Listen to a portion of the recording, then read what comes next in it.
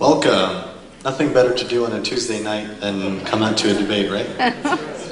As Pastor McGee said, tonight's debate is on the topic of what was the message of Jesus. Now, Christians posit certain things about Jesus, and Muslims posit certain things about Jesus, and tonight is an opportunity for us to come together and discuss both sides and weigh the evidence and see what it was that Jesus came to do, what was his purpose, what was his mission on this earth. And with that, I will introduce our debaters tonight. On my left is David Wood. David is a former atheist who became a Christian after examining the historical evidence for the resurrection of Jesus. He is currently the director of Act 17 Apologetics and has been in more than 30 moderated public debates. Tonight makes it 31, I guess. David is the host of ABN's live talk show, Jesus or Muhammad. You can reach him at his blog, www.answeringmuslims.com. David, thanks for being here tonight. And on my right is Sami Zaatari. Sami is an international speaker with the Muslim Debate Initiative, MDI, and has held debates in the US and the UK. Sami holds a master's in the field of Middle East politics. He currently runs two websites, muslim-responses.com as well as ilovemuhammad.com. Thank you, Sami, for joining us tonight. Let's welcome our debaters once again.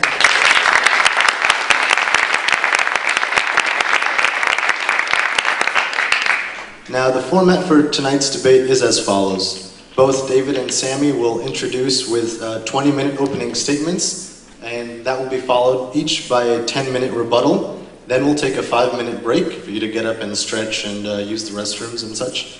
We'll return for another set of 10-minute rebuttals. And finally, a session of crossfire, which will last 10 minutes long in total. That means 5 minutes for each of our debaters consecutively. And then we'll take a 2-minute break, and finally we'll end with a roughly 20 to 30 minute Q&A session for you guys to get a chance to ask questions to either Sami or David about the topic tonight. And without further ado, I will give the mic over to David, who will start off with opening statements. You have 20 minutes, David. Well, can you hear me? Yes. Yep. Good evening. I'd like to thank Pastor McGee and Harvest Bible Church for hosting our debate tonight. Christians are commanded to preach the gospel and to make disciples of all nations, and Muslims are commanded to invite everyone to Islam. And you put those two teachings together and you start to wonder why Christians and Muslims spend so much time walking past each other. So I'm glad to see an event like this here at Harvest. I'd also like to thank Sami for representing the Muslim position. Those of you who've seen Sami debate know that he's one of the best Muslim debaters out there, which is remarkable given his young age. And you have to wonder, what could Sami do if he had the truth on his side? And, I hope to find out one day, my friend. Our topic tonight is, what was the message of Jesus? Now, Jesus said a lot of things during his 3-year ministry. You can read the Sermon on the Mount, for instance. Jesus preached the golden rule, do unto others as you would have them do unto you. He condemned hypocrisy. He defended social outcasts. He taught his followers to turn the other cheek and to pray for their persecutors. The Gospels are filled with teachings like this. But when we talk about the message of Jesus, we're talking about the core teachings of the gospel: Jesus' sacrificial death by crucifixion, his resurrection from the dead, and his divine nature. The message of Jesus is what we might call God's solution to the problem of sin. God's solution to the problem of sin. Christians believe that because God is perfect, he's perfect in his attributes. So God's not just powerful, he's all-powerful. He's not just really smart, he's all-knowing. But God is merciful and just as well, meaning that his mercy and justice are perfect. And this presents a problem, because human beings sin. If God is perfectly just, then he must, by definition, punish all sin. But if he's perfect in love and mercy, he would want to forgive us. So what's God going to do? If he sends everyone to hell, his justice would be satisfied because all sin would be punished, but that wouldn't be very loving. And if God simply forgives everyone, that would be very loving and merciful, but it wouldn't be just. So what's a perfectly just, perfectly loving God going to do when he sees a world full of sinners?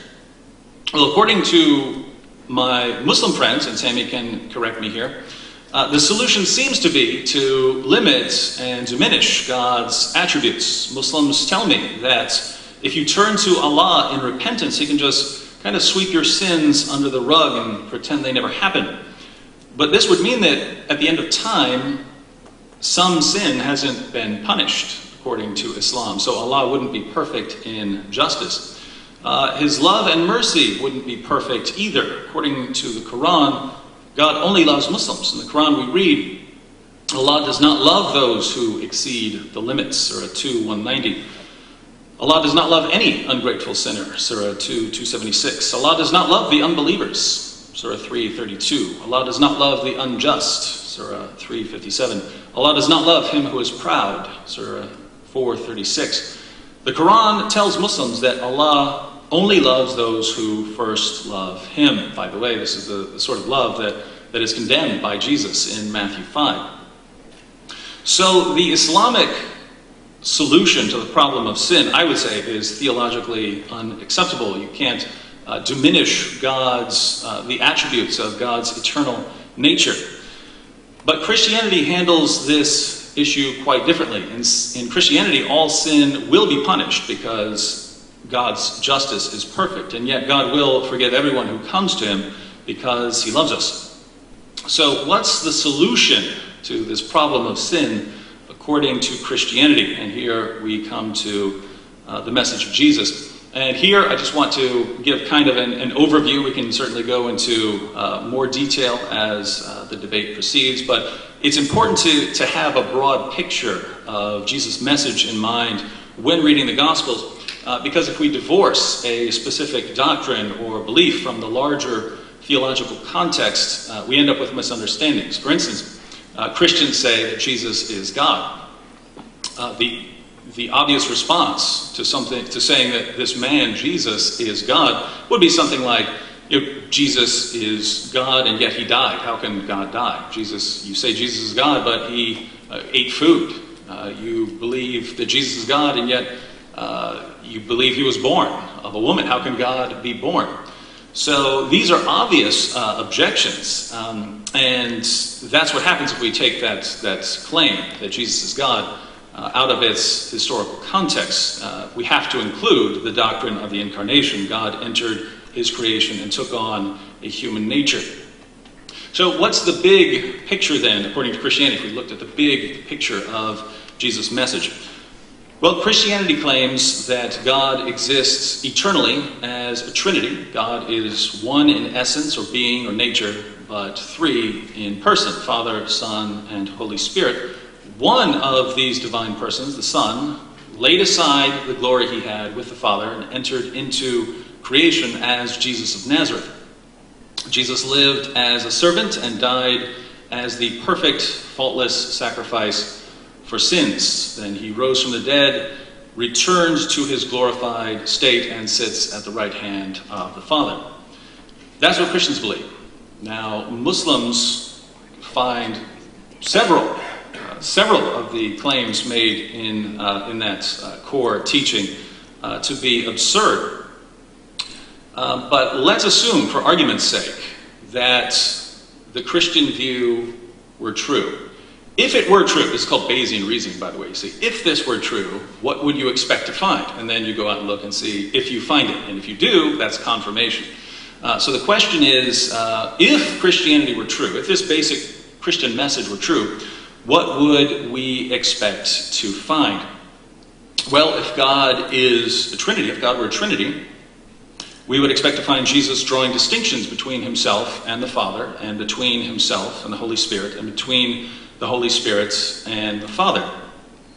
And that's exactly what we find throughout the Gospels. Jesus is consistently referring to the Holy Spirit as distinct from himself. He's repeatedly draws attention to the Father as distinct from himself. So there is a distinction, and that certainly fits with what Christians believe. So we do find this emphasis on the Father, Son, and Holy Spirit being distinct.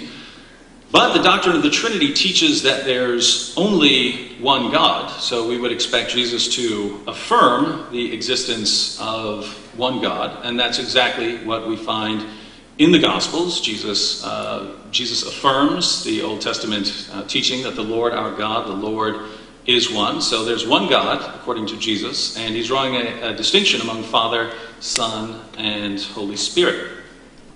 Now we have the core of the doctrine of the Trinity, and the question is the incarnation. Now, if God were to enter into his creation, what sort of life would we expect him to live? I would expect to see the most miraculous life in history, and that's exactly what we find. Once again, Islam and Christianity agree that Jesus lived the most miraculous life in history. He had a miraculous birth. During his earthly ministry, he healed the sick and the lame. He cured lepers. He gave sight to the blind. He made the deaf hear and the mute speak. He cast out demons. He walked on water.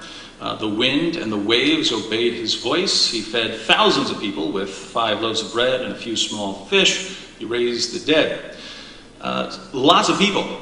And by the way, as a former atheist, this is why I'm a Christian right now. Lots of people down through history have claimed to be speaking on behalf of God. And if you look at Jesus, if anyone in all of history spoke for God, I would say it's him, given the miraculous nature of his life, and especially his resurrection. And so if I'm going to listen to anyone tell me about God, I'm going to listen to him. And so the question is, what was his message? And here we would come to a few key teachings. Jesus claims about himself, and this would be essential. If Jesus were the Son of God, again, for argument's sake, what do Christians believe, and then do we actually find that kind of confirmation? If Jesus were the divine Son of God, we would expect him to make claims that only the divine Son of God should be making. And that's exactly what we find. Jesus claimed to be the final judge over all mankind. He claimed that he can forgive sins, and that when people sin, they owe a debt to him. Jesus said that he can answer the prayers of his followers. I don't know any mere prophet that can answer prayers. Jesus said that he is greater than the prophet Solomon, greater than the prophet Jonah, greater than the temple of God. He claimed to be Lord of the Sabbath and the Lord of the prophet David. And we find the same thing from Jesus' followers. John the Baptist, who is considered to be a prophet by both Christians and Muslims, said that he wasn't worthy of untying Jesus' shoes. So why is Jesus so different? Jesus' disciple John calls him God in the opening verses of his book. His disciple Thomas addresses him as my Lord and my God. His disciple Peter calls him our great God and Savior. The Apostle John, the Apostle Paul, and the writer of Hebrews unanimously declare that all things were created through Jesus. Now, why do we find these claims in the Scriptures? This was the impression that Jesus left with his followers. And by the end of Jesus' earthly ministry, there were only 2 categories of people. There were people who were bowing down and worshiping him, as his followers did, the people who believed him. And those who rejected him were accusing him of blasphemy and saying this man has to die. What did they agree on? They agreed that this man was saying things that no mere human being should ever say about himself. And that's exactly what we would expect to find if Jesus were the divine Son of God and were making this known to his followers. Next, if the Christian view were true, we would expect to find Jesus living as a servant and laying down his life for the sins of others. And that's exactly what we find Jesus claiming about himself. So Jesus said he didn't come to be served, but to serve and to give his life as a ransom for many. So Jesus says he is living here among us as a servant. That's part of the incarnation. And that he's going to lay his life down as a ransom.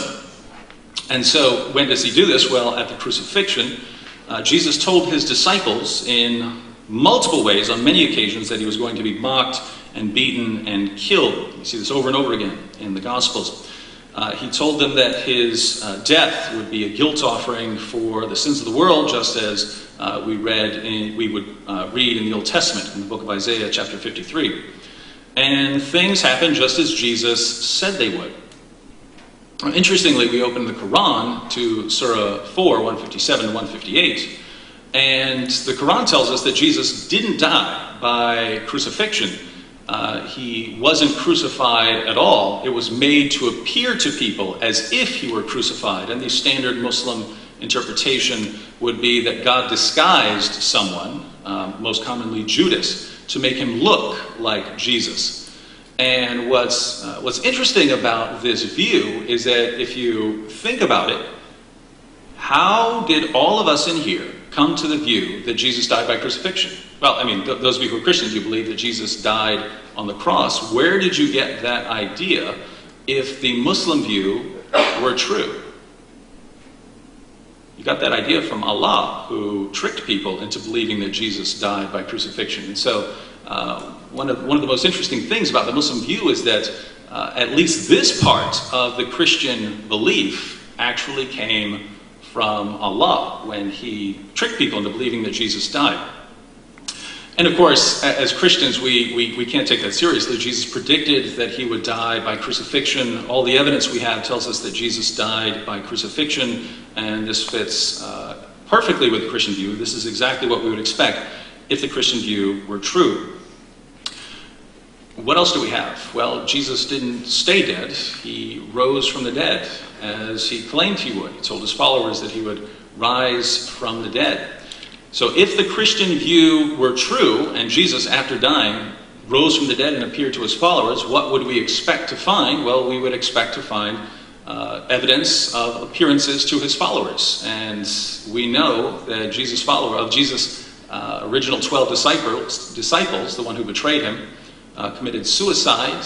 John lived out his life, but other than that, these men went to their horrible, bloody deaths, proclaiming that Jesus had appeared to them. And that's the real reason I'm a Christian today, is I couldn't imagine anyone going to such a horrible, bloody death if they'd made something up. Now, true, people can die for a lie, but if you die for something, it means you believe it. Now, maybe you were tricked or something like that, but I know that if you're willing to lay down your life for something, you have to believe it.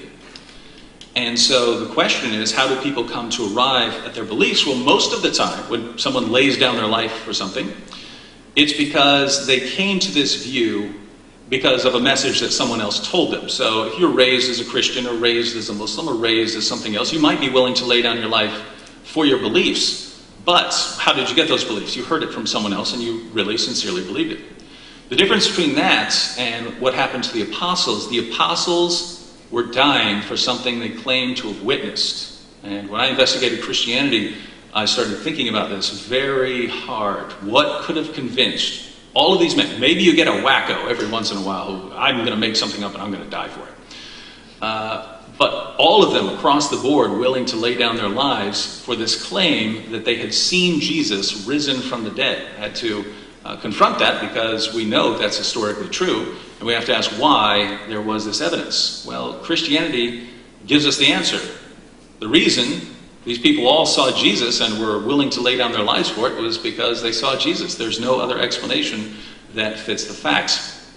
And so, Jesus rises from the dead. If the Christian view is true, then we would expect Jesus, after his resurrection, to return to his glorified state that he had set aside in order to come into this world. And that's exactly what we find Jesus saying would happen in the Gospels. Jesus says, "Now, Father, glorify me." This is shortly before his crucifixion. He says, "Now, Father, glorify me together with yourself, with the glory which I had with you before the world was." So Jesus says he's about to die, and he asks the Father to give him back the glory that he had before the world began. Who has glory with the Father before the world existed. Well, certainly not a mere creation, a mere prophet. And so it's clear from the teachings of the Christian scriptures, the Gospels, that Jesus is making all kinds of claims that he shouldn't be making if he's a mere prophet. But we find confirmation over and over again in the Christian scriptures of the Christian view. That's why we have these Christian views, because we find them in the scriptures. So what's the alternative? It's clear what the Bible teaches. What's the alternative? If you want to reject what the Bible teaches, you have to say that the gospel message has been corrupted. And that's generally what Muslims will tell us. And I just want to say, when you tell me that God's message and God's word has been corrupted, you're not just telling me something about something that happened historically. You're telling me something about God. You're telling me something about what God can do. Because according to Christians and Muslims, God sent Jesus in the world for a purpose. And Christians believe this purpose was fulfilled perfectly. And if you're a Muslim, I'd say you have to believe whatever Jesus did, it didn't last very long. It was corrupted partly by Allah, by deceiving people into believing that Jesus died on the cross. And you have to think about this. And what's more interesting, I think, is that when we read the Quran, we find repeated confirmation of the scriptures of the Christians and the Jews. Interestingly, in the Quran, Muhammad himself was commanded to go to the Christians and Jews to find out if Islam lines up with their revelations. In Surah 1094, Allah says to Muhammad, "But if you are in doubt as to what we have revealed to you, ask those who read the book before you." Christians and Jews are called the people of the book. "Ask those who read the book before you. Certainly the truth has come to you from your Lord, therefore you should not be of the disputers." So if Muhammad was commanded to come to the Christians and the Jews to see, does my message line up with yours? Obviously, Muslims today should ask us, does our message, does Muhammad's teachings line up with the message of Jesus according to the New Testament? And we have to say that the answer is no. And so when we examine the first century evidence, we find constant, consistent confirmation of the Christian message, and we never find confirmation of the Islamic message. And so if we ask ourselves, what was the message of Jesus? We'd have to say that the divine Son of God entered our world to be the sacrifice for sins, that he rose from the dead, and that he returned to glory. And this is exactly what Christians believe. Thank you, David. Sami, you now have 20 minutes to respond.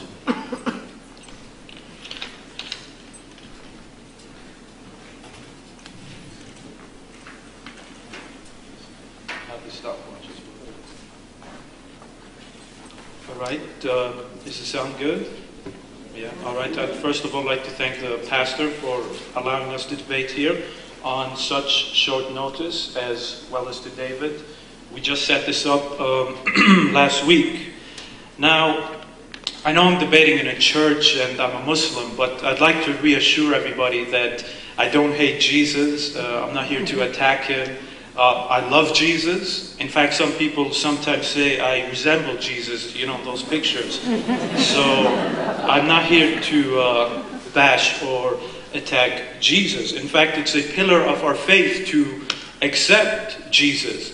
No Muslim can be a Muslim without believing and accepting in Jesus. In fact, the Quran says that everybody before the day of resurrection will have to believe in Jesus if they want to be saved.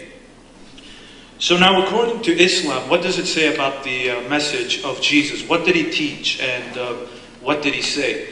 David brought up a lot of points. We'll get into that in the rebuttals. And if I'm not able to address any of his points, then please ask it to me. Now, according to Islam, the message of Jesus was pure monotheism.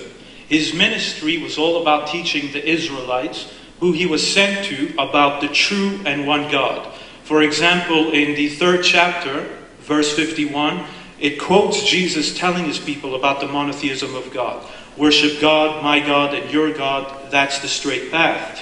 And in chapter 5, verse 72, again, it talks about how Jesus preached the monotheism of God. That was his ministry. Now, I'm sure a lot of people will be asking, but wait a minute, weren't the Jews already monotheists? They have the first commandment, after all, so why would Jesus preach a message that they already believed in? That doesn't make much sense. So we have to first of all define what monotheism actually is.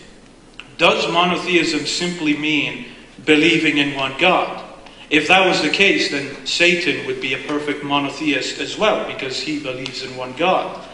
Monotheism is more than simply believing that there is one God.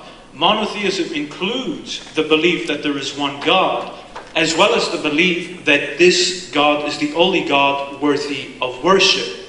Now the second question, what does worship mean? Does worship simply mean praying to God? No, worship has a much wider meaning than simply meaning prayer. Worship includes following God's laws, His rules, His regulations, living your life according to how God wants you to live. That is all part of worship. So that comes to the main question. Were the specific Jews of Jesus' time, the people He came to call, the one, as He said, I came to call the sinners, not everybody, I'm here for the sinners. Now, were the sinners who Jesus came to call, were they following this pure monotheism? Were they worshiping God as He should be worshipped? And the answer is a crystal clear no, they weren't. And you can just open up your Bibles and go to Mark chapter 7, verses 6 to 13.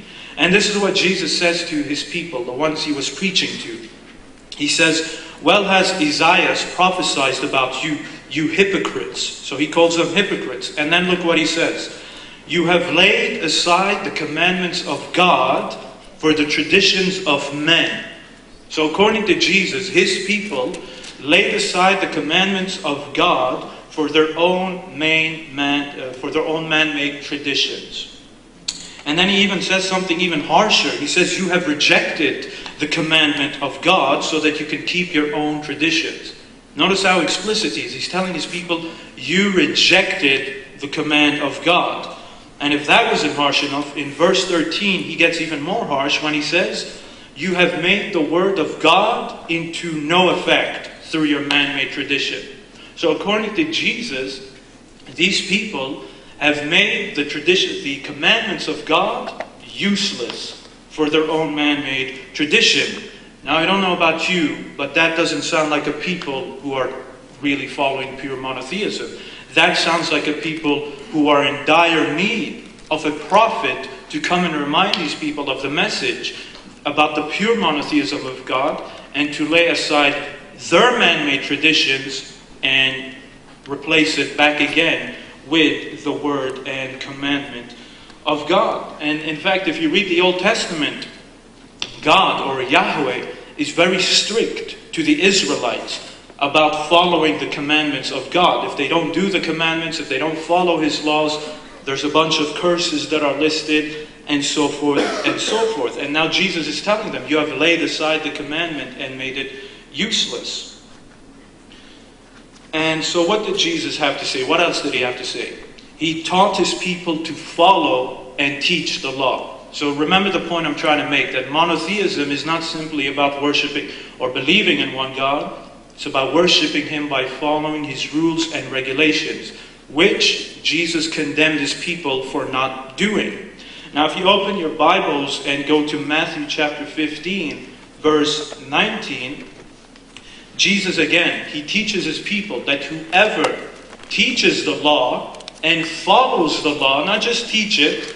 Today we hear a lot of people say that you just need to teach the law and listen to its good moral teachings. But Jesus says, teach the law and follow the law, and you will be the greatest in the kingdom of heaven. You'll be called great in the kingdom of heaven.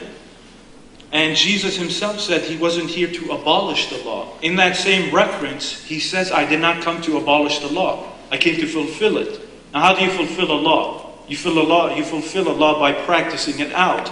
And in context, if you read the verse right after He says, I came to follow the law, He tells His people to follow the law and teach the law. And you shall be great in the kingdom of heaven. And now according to Jesus, how do people get saved? Again, you'll find a consistent pattern. If you open your Bibles, Mark chapter 10, verses 17 to 21. Someone came to Jesus and asked him, "How can I be saved?" And Jesus says, "Everything I'm just telling you." Jesus told the guy, "You know the commandments?" Jesus didn't just tell him, "Oh, you believe in one God," the first commandment. Jesus said, "Do you know or do you follow the commandments?" Which is believing in one God, as well as actions, not simply having faith. And Jesus told him, "Do you follow the commandments? Do you follow this and that?" And the guy said, "Yes." And Jesus just told him, "You're on a good path, you just need to do one more thing. Give up your possessions for charity and follow me." And the guy couldn't do it. And Jesus was obviously trying to send a message to his people as well, to stop being so materialistic and to give up their possessions for the poor people. And Muslims have a similar version of that, the zakat. We pay a yearly charity tax. It's one of the 5 pillars of Islam, where we give from our wealth to the poor. It's an obligation that Muslims must follow. Now, on top of this, Jesus also preached about the kingdom of God.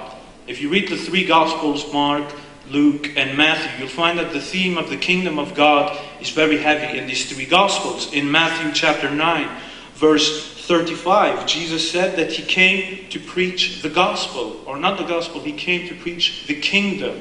He was going in the synagogues and around the area preaching the kingdom. In Luke chapter 4, verses 42 to 44, Jesus even says, "I have been sent. My purpose for being here is to preach about the kingdom." And what does he want to do? He wants to call sinners to the kingdom. And how do you get there? By repentance. But now, how do you repent? According to Jesus, as we saw, you repent by following and acting out on the law. For example, in Mark chapter 1, verses 14 to 15, this is the opening of the gospel, the opening message of Jesus. And he's going around telling people, the kingdom of God is at hand, and repent. So this is the main message of Jesus. Repent, the kingdom of God is here. It's basically all about pure monotheism, because after all, you get into the kingdom by following pure monotheism. Now, if that wasn't enough, in Mark chapter 12, verses 28 to 30, Jesus ends it all by saying the most important commandment, because he was asked, "What is the most important commandment?" And he answered, "The most important commandment is, Hear, O Israel, our Lord God is one." Monotheism. And according to Jesus, that is his main message. And it's really that simple. That is the message of Jesus. Now, I'm sure some people will be saying, but as David said, that Jesus came to die for our sins. That's his message. That there must be justice. God has to punish sin. And according to Christianity, Jesus is that perfect sacrifice, the atoning sacrifice to get rid of all sin. Well, there's a big problem with that, because first of all, sins were already being forgiven before the crucifixion. That's a fact. Were people before the crucifixion all condemned to hell because there was no cross? Of course not. There was already a system in place for people to be forgiven. The baptism. Remember John the Baptist in Mark chapter 1. What was John the Baptist doing in the river? He was baptizing people for the remission of sins, to get rid of their sins. Ironically, Jesus got baptized as well. So there was already that method to get rid of sin. There was already a system in place. Another thing, even David mentioned it. Jesus forgave sin. So if Jesus could simply forgive sin, then why did he have to die? There was already a way to get rid of sin without the cross. You only need the cross if it's necessary, but sins are already being forgiven without the cross. Jesus just forgave the sin. Without punishment, without atonement, he just told the man, "You are forgiven." And by the way, Jesus stated that he has the authority, he was given the authority to forgive sin, not that he owned it. And in Matthew chapter 6, verses 9 to 15, I'm sure Christians will know about this. Jesus taught his people how to pray. And in that prayer, you call on the Father to forgive you of your sins. In your prayer. And when Jesus taught this, this was before the crucifixion. And Jesus also told the people in their prayers, and you can read it all in the reference I gave you, Jesus taught his followers that if you forgive somebody in your prayer, God will forgive you. Notice how sin is removed. If you forgive somebody, you will be forgiven by God. And if you don't forgive somebody, God will not forgive you. No punishment, no sacrifice. Sin is being removed without a cross. So we're seeing a pattern here, as I said. Sins are getting removed without the cross. So the cross and sacrifice is not necessary. And then in Matthew chapter 16, verse 27, how will people be judged? David talked about Jesus judging the people. Well, according to what shall they be judged? I'll read it for you. For the Son of Man will come in the glory of his Father with his angels, and then he will reward each person according to his works. You will be judged according to Jesus, the Son of Man, by your works, by your actions, not by the crucifixion or your faith in the cross. And Matthew chapter 25, verses 31 to 36, Jesus gives a longer explanation. He will come and he will separate the sheep. He will put them on the left and the right. And according to Jesus, the people who will be saved are the good people. The people who are good and the people who won't be saved are the bad people. Once again, there's no need for a cross. People will be forgiven based on how they are, based on their actions, not based on a sacrificial cross or a atoning sin. So, for me personally, I see that as a big problem for the crucifixion. You're telling me that the crucifixion is there to get rid of sin, but I'm telling you, according to the Bible, there was already a method in place to get rid of sin. So the sacrifice of the cross is not really needed. It's a bit inconsistent. But yet, everything I'm saying fits in a very simple pattern that all goes along quite easily. And it's easily reconciled with 2,000 years of prophets and messengers coming before Jesus, such as Moses, all those other prophets. They didn't have human sacrifices. They taught their people, you can be forgiven by God by repenting and so forth. So the sacrifice is not really needed. And what is true justice? Does the crucifixion actually get rid of sin? Is that true justice? When you think of it, it doesn't really get rid of sin because, for example, let's say I sin. According to the atonement doctrine, Jesus took that sin because I can't atone for myself. I'm a human. I'm not perfect. But that sin had to get removed. But I didn't pay for it. Jesus paid for it. So technically the sin has never been paid for because the wrong person has been punished. It's like someone commits a crime.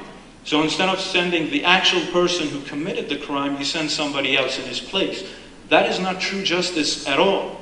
True justice is actually punishing the person who did it. And if that person truthfully repents and feels bad about what he did, then actually it is true justice and mercy to forgive him. Because he repented and he feels bad about what he did. After all, God is all loving, right? We all deserve second chances. God is not some dictator who's just going to throw you out of his house because you fell down. God expects you to fall down. But what's important is that you pick yourself back up and go back to him in repentance, and he will open his arms and he will be all loving and all forgiving. That's what Islam teaches. According to Islam, God loves repentance. When you walk to him, he runs to you, according to Islam.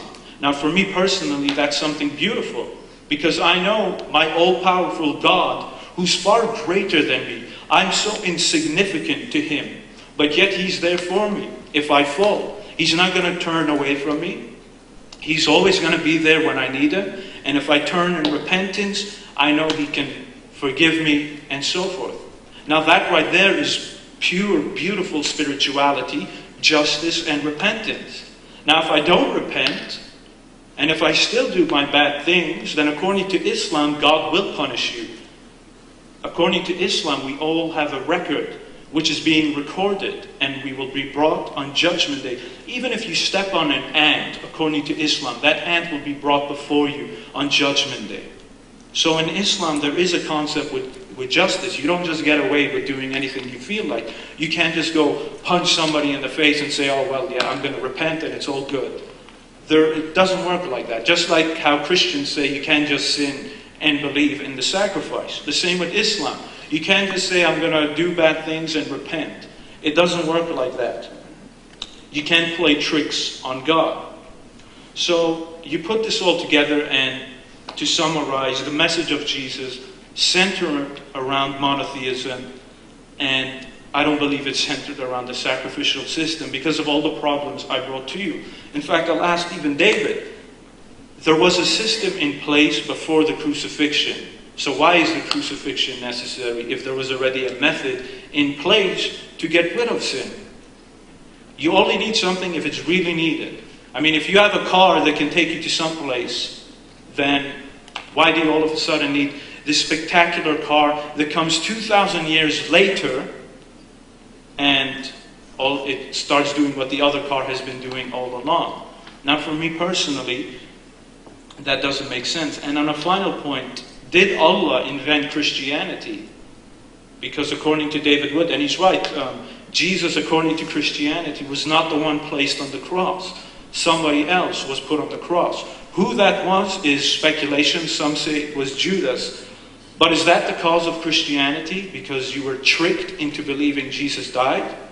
Not really, because you as Christians, you don't simply believe that Jesus died on the cross. You believe He died for your sins and rose in 3 days. Amen. Now that is something completely different to simply believing a man died on a cross. There would be no problem if you believed Jesus died on a cross as a martyr. You wouldn't be condemned for that. But you don't simply believe in that. You believe that He died for your sins and He rose, and that has nothing to do with Allah. He didn't tell you that. It was the Apostle Paul who mainly brought those teachings up. So no, you are not Christians because of that incident. So that's the difference. You can simply believe that Jesus died as a martyr, like many other prophets. But obviously, you believe in more than that. So I'll basically end it on that. The message is that there is only one God, and only that one true God deserves worship, not a man, not a created being. Jesus worshipped God, and He fell on His head. And so what I'd like to say is we should all follow the God who Jesus worshipped, and the God who sent Jesus according to Jesus. As Jesus said, my God and your God. Coincidentally, the Quran says the same thing. Thank you very much.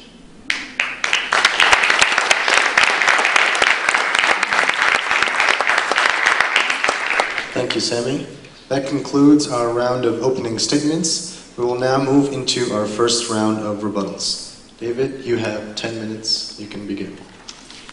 Well, thank you, Sami. I'm going to jump right into the responses because we only have 10 minutes. For those of you who are new to the debate, if you see us criticizing each other's positions and so on, just keep in mind this is not an interfaith picnic. This is what we do. We know we're going to be responding to each other's points, and we're probably not going to be too gentle with it. And we're both fine with that. I know Sami is. I'll just go ahead and respond to several of Sami's points. He says the message of Jesus was pure monotheism, and that Jesus came to bring people back, to bring the Jews back to pure monotheism. I'll make 2 points here. One, Jesus had a very strange way of going about this, of bringing people to pure Islamic monotheism, because he went around saying things like, that He is the I am of the Exodus, that He had glory with the Father before the world began. He said in John, all things that the Father has are mine. Who can say that everything that belongs to God belongs to me? So these are the sorts of claims Jesus is making. He makes them throughout the Gospels and claims to be the final judge, claims to be the Lord of the Sabbath, claims to be the Lord of the prophet David. If He was trying to bring people back to a pure Islamic monotheism, very strange way to do that. And I would say, if you believe that's what Jesus came to do, Jesus failed miserably.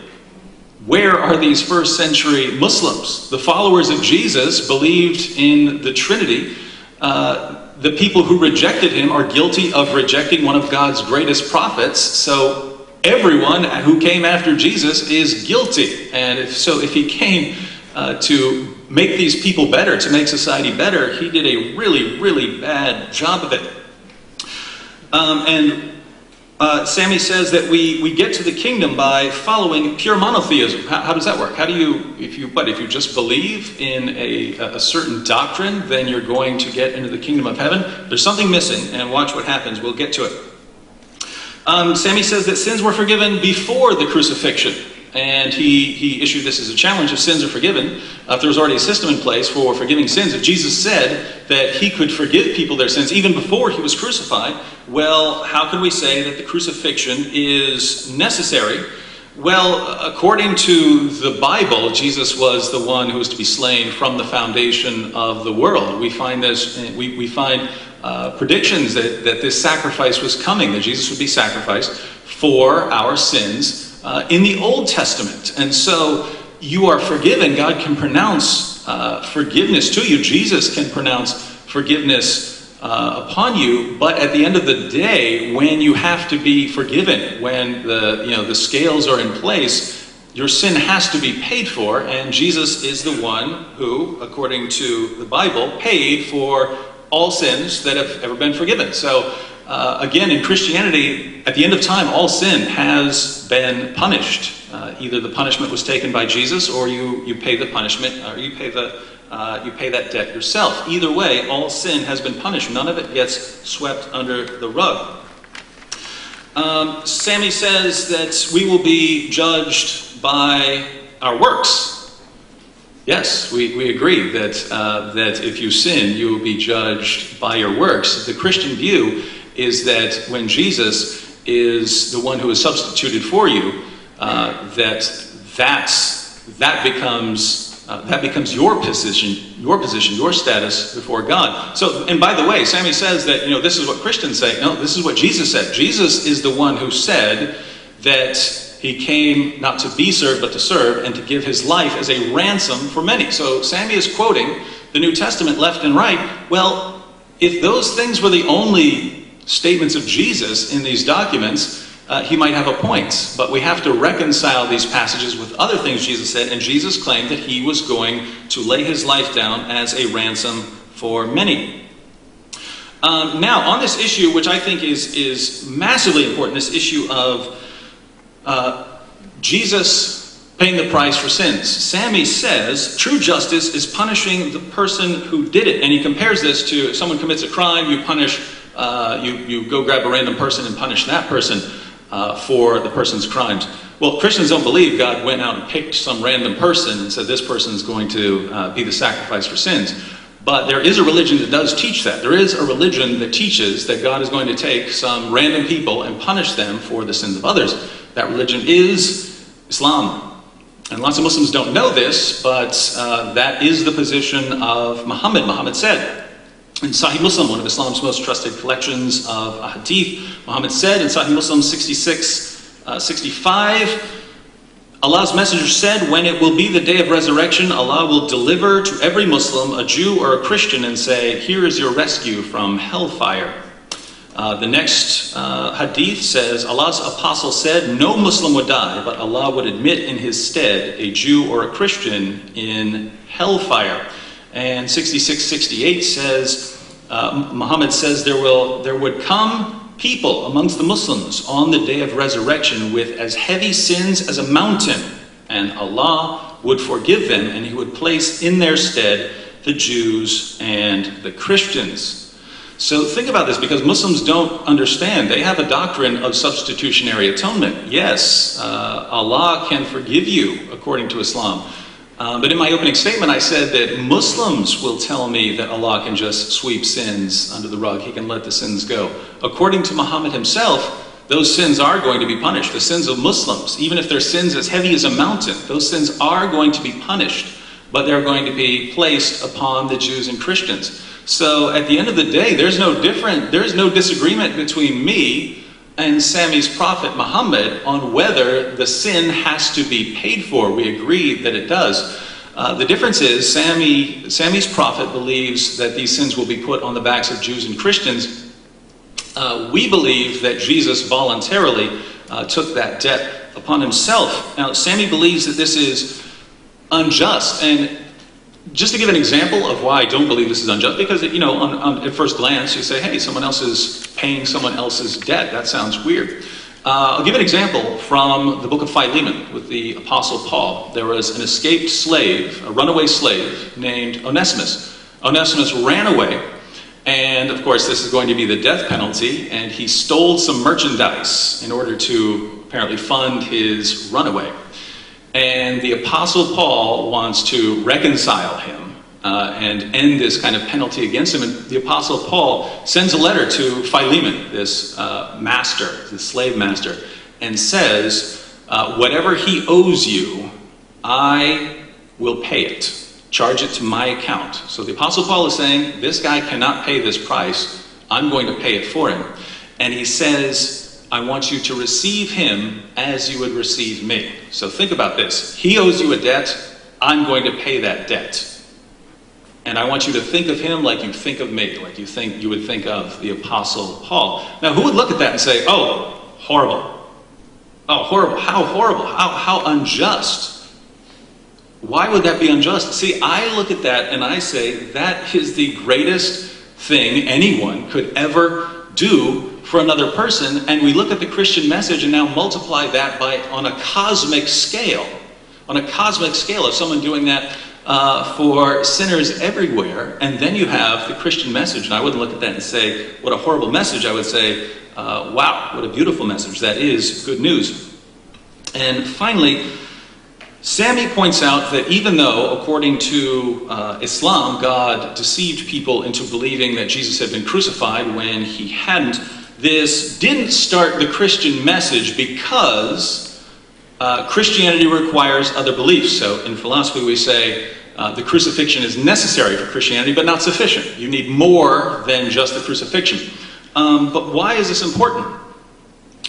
Would anyone in here be a Christian if that deception hadn't taken place? If people didn't believe that Jesus died by crucifixion, could Christianity have ever gotten off the ground?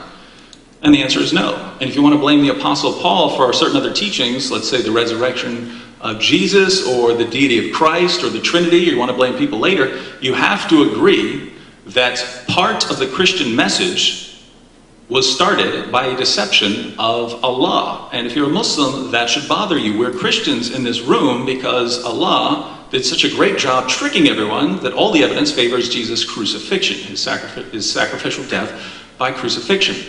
And so if that didn't happen, and we're only here because of what Allah did, now we've got a very interesting message on our hands.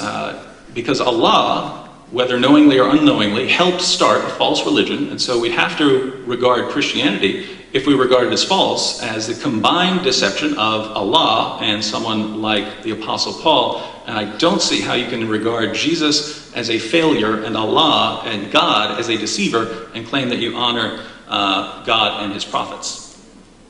Thank you, David. Sami?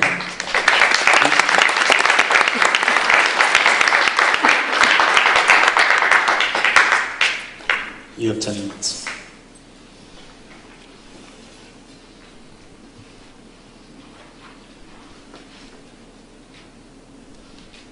All right, thank you for that. Now, with the point, Jesus would be a failure if he's the Jesus of Islam, because where are the followers of Jesus? Where are all those pure monotheists? There's one standing on stage right now. And if David doesn't tell the audience that it wasn't until the 3rd century that, not the Trinity, that Jesus was officially declared as a God. In the 3rd century. Now why is that? Anyone who studies early Christianity, and this is an undisputed fact, all you have to do is just go into academics, will know that within the first 300 years there were many Christians who believed that Jesus was not God. And they didn't believe in a Trinity. In fact, there's thousands of them today, millions of them. Many Christians, I just randomly talk to a Christian and I tell them, do you believe Jesus is God? You know, we're Muslim, you're Christian. Sometimes we talk about Jesus. I say, yeah, I love Jesus. I believe he's a special man, a prophet, but he's not God. And they tell me, yeah, I believe the same thing. There are millions of Christians today who do not believe that Jesus is God. Now, maybe some of you will say they're not true Christians, etc. that's another topic, but the fact of the matter is these Christians do exist.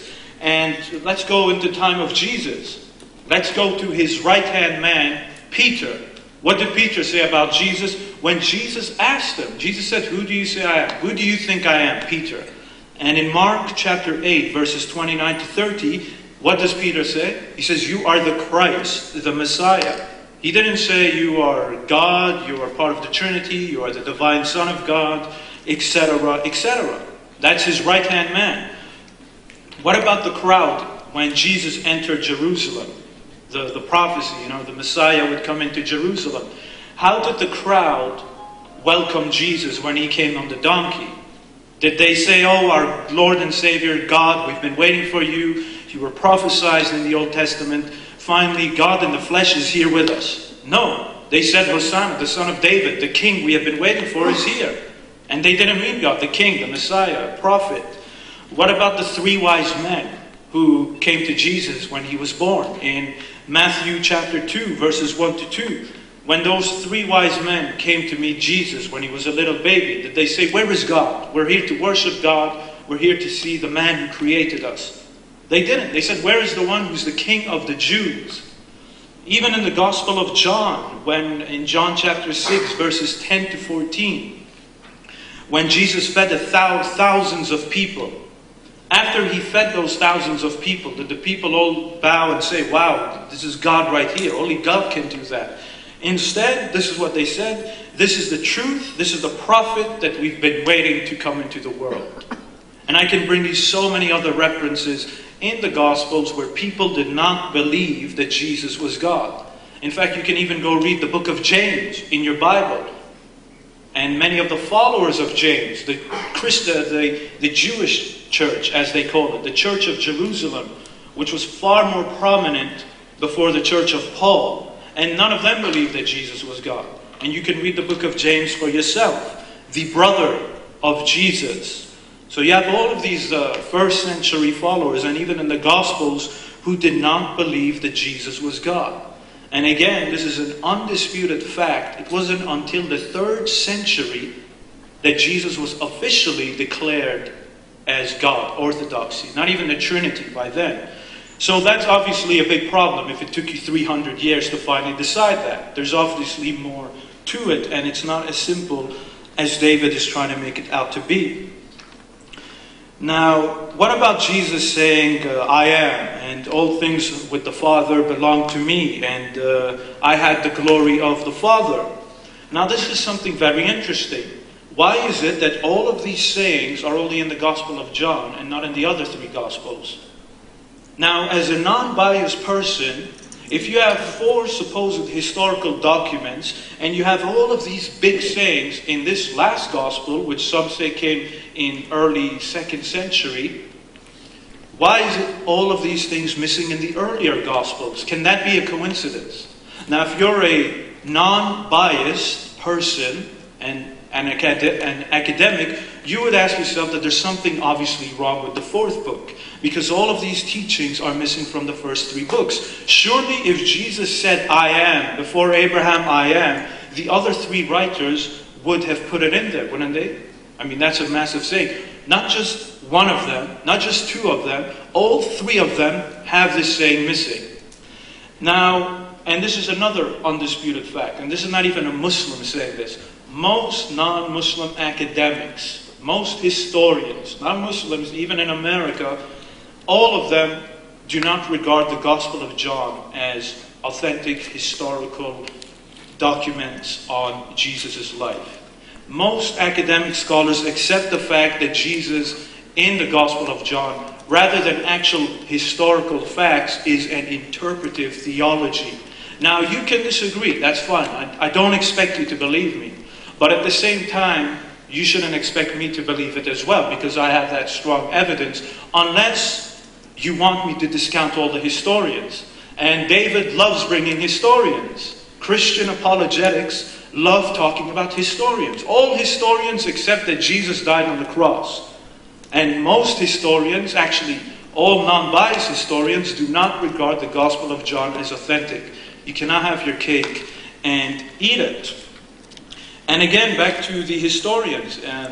David says that Allah is responsible for Christianity.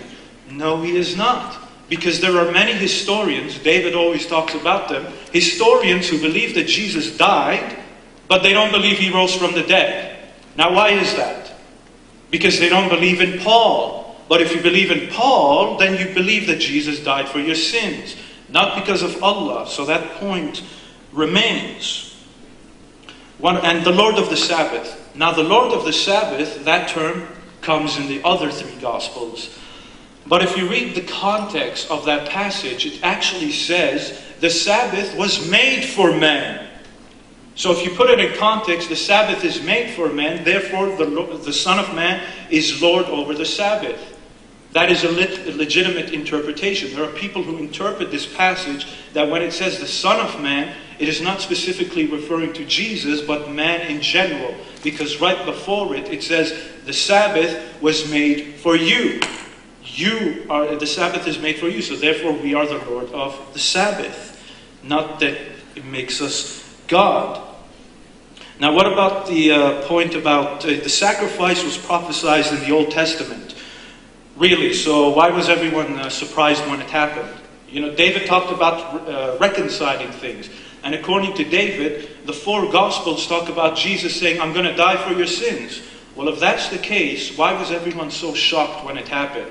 If the Old Testament prophesied about it, if Jesus himself said it, did everyone suddenly get amnesia all of a sudden? And everyone forgot about it? There's something inconsistent here. If the Old Testament preached about the crucifixion and the sacrifice and rising in 3 days, then surely people would have expected it. Surely Jews of today would have all been Christians and they would have believed in Jesus. But why don't they? Because the Old Testament says nothing about the Jesus coming to die for your sins. Even in Isaiah 53. Isaiah 53 says nothing about a man rising in 3 days. And one of the websites David writes for, Answering Islam, even admitted that when I wrote it. And they said I'm being desperate. But part of Christianity is not that Jesus just died for you, but that he rose from the dead. But this prophecy in Isaiah is missing the most important part of Christianity. According to Paul, without the resurrection, Christianity is all in vain. It's not just about dying, it's about rising. And Isaiah says nothing about a supposed resurrection. So there's a big problem. And once again, back to the historians. Not Muslims, but academic historians.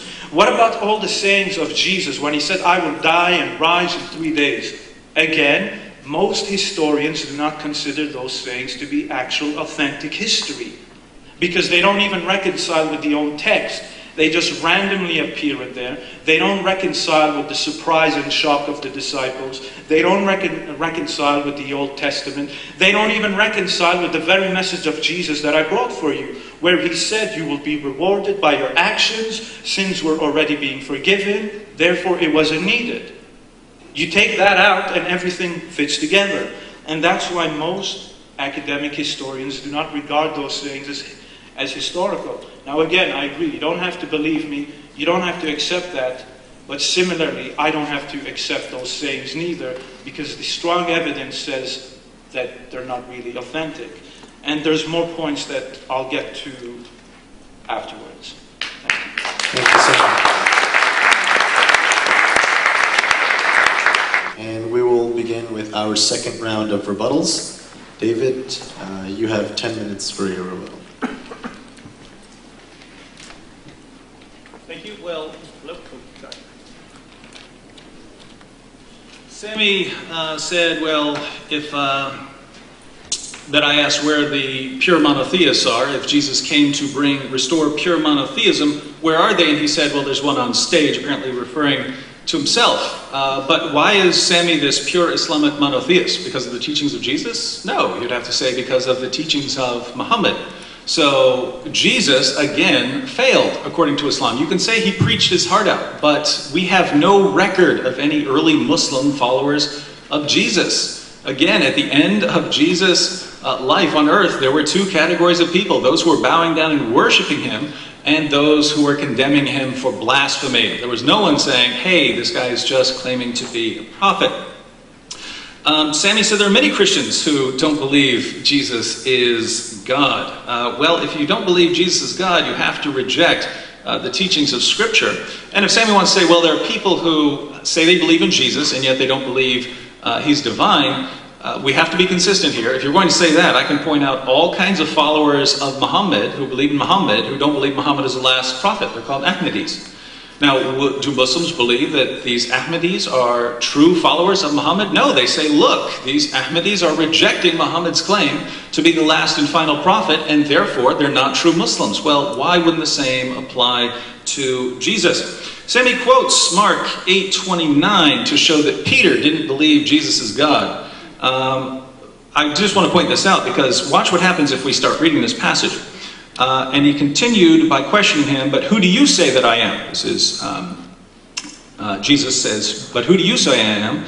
Peter answered and said to him, you are the Christ. And he warned them to tell no one about him. And he began to teach them that the Son of Man must suffer many things and be rejected by the elders and the chief priests and the scribes and be killed, and after 3 days rise again. How do you quote Mark 8:29 and ignore Mark 8:31 where Jesus says he's going to be killed and he's going to rise from the dead? It seems inconsistent. And if you want to go with the Gospels, you can't cherry pick. We believe Jesus is the Christ.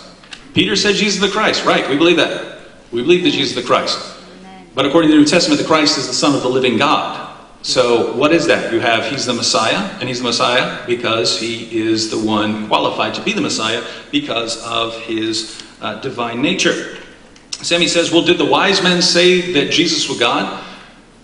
If you recall, the wise men bowed down and worshiped Jesus.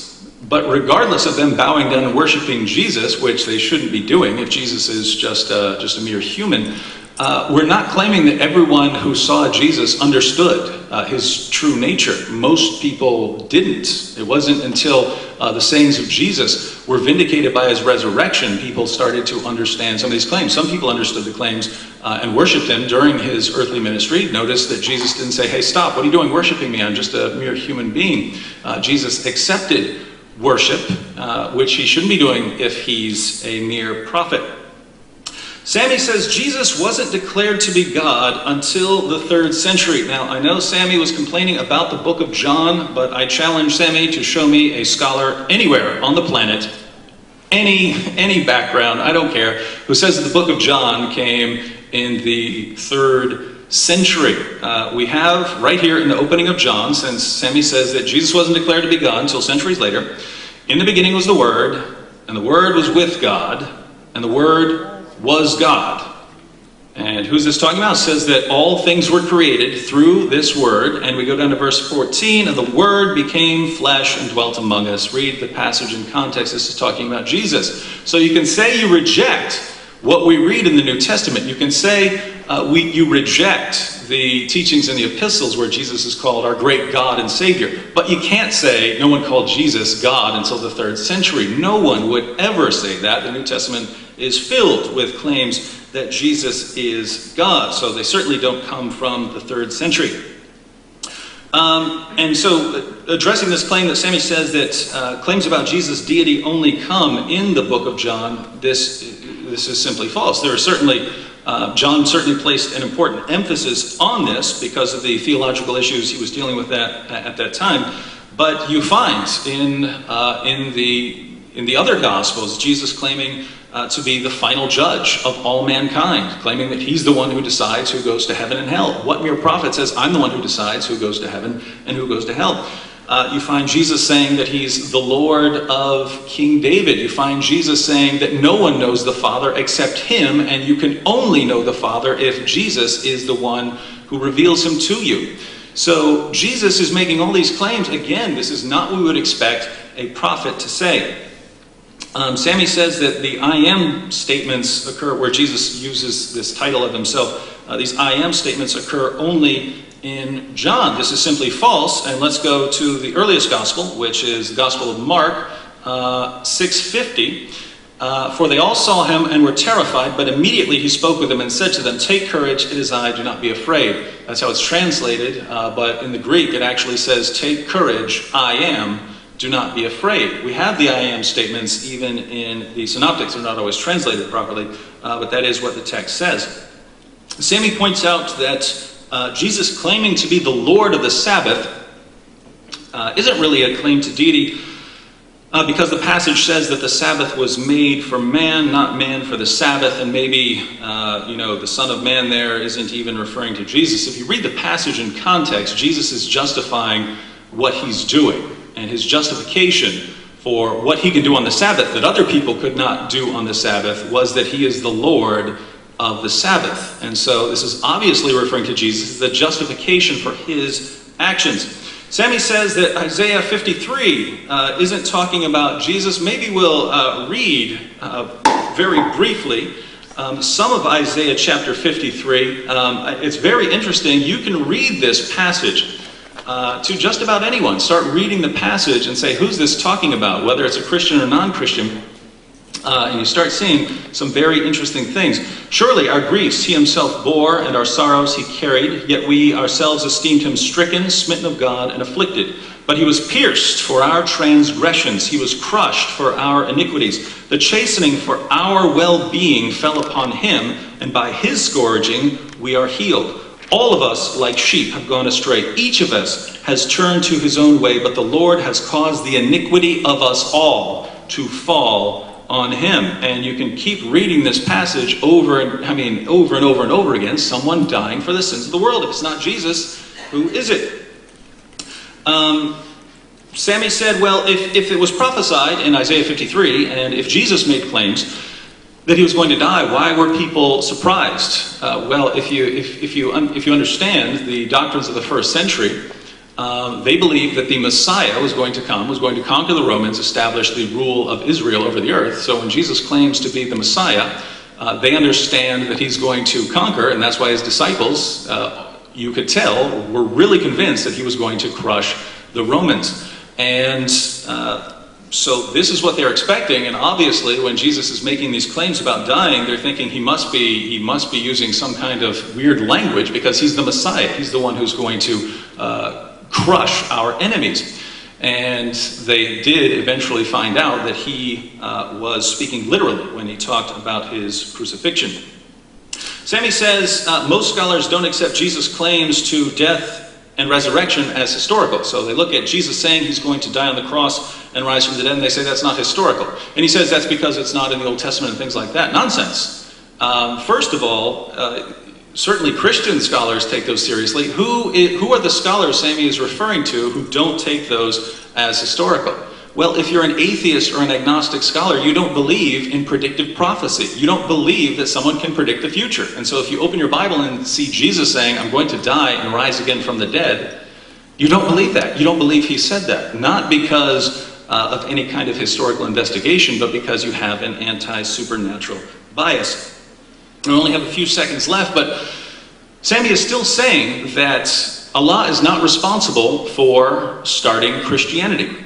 I acknowledge that Allah's deception by deceiving people into believing Jesus died by crucifixion is not sufficient for Christianity. You need more than that. But it is necessary. Christianity could not have started. And I'll just ask Sami, why? Why did Allah trick the people of Jesus' time into believing he died by crucifixion? Doesn't Allah know the future? If he does know the future, doesn't he know that he's about to take part in starting the largest false religion in history? Doesn't he know that? And if he does know that, why would he do it? Why? There's no point to it in Islam. There's no point to the deception. He ended up destroying Jesus' work by helping start Christianity, which according to Sami is simply false and had to be restored later by Muhammad. It doesn't make sense. Jesus is a failure and Allah is a deceiver. Thank you, David.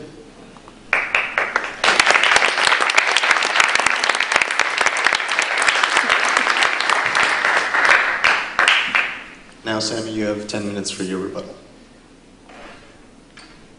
All right, thank you for that. Now, first of all, I never said nobody believed that Jesus was God in the first 3 centuries.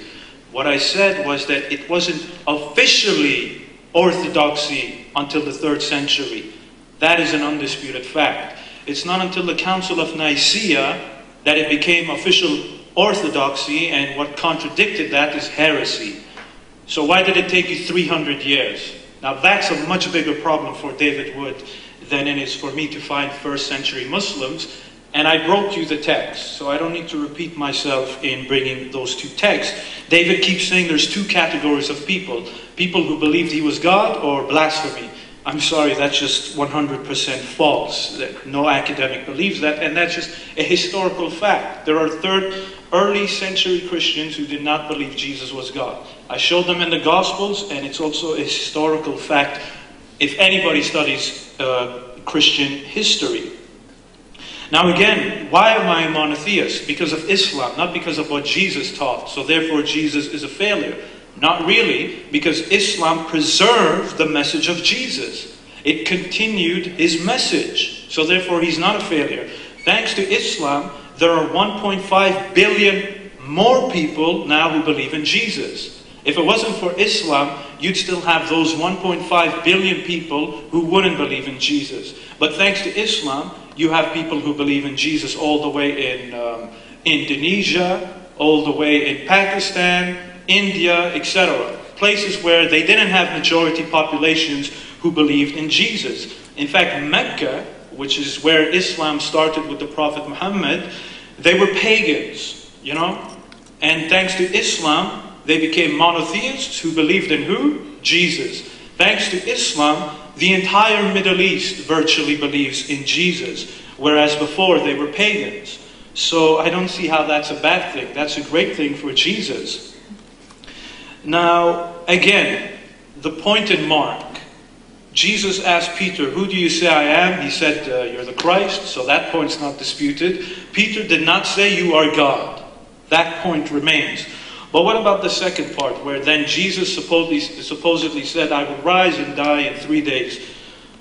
That's not Jesus actually speaking. That's the author's remark saying that Jesus supposedly said that. And secondly, it's not being inconsistent at all.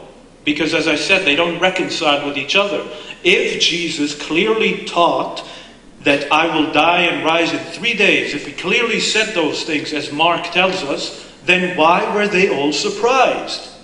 If you tell me that in 2 days you're going to go to Jerusalem, you're going to die, and all these things are going to happen, and the Old Testament supposedly prophesies it, I have all this evidence, and then it all happens as you say it happens, and then I'm shocked and I'm sad. Sorry, something doesn't make sense at all. There is no reconciliation between the two. And again, how can you quote one part of the gospel but reject that other part? That's what historians do, and no one calls them inconsistent. There's a historical method. It's academia. Many historians quote a certain part of the gospel, and they quote the same chapter, they'll quote the same incident, but they'll reject what really happened, they'll come up with the historical method. So it's not being inconsistent. And the reason why I'm rejecting it is because it doesn't reconcile. It doesn't fit. And David even brought up Isaiah 53, and I was smiling because David says the disciples believed the Messiah would come and be a king. Why do they believe all of these things, but they don't believe the part where he's going to die? Why did they expect him to come and be a king, but they weren't expecting him to die if the Old Testament said it was going to happen? I mean, it's very simple, my point. Yeah.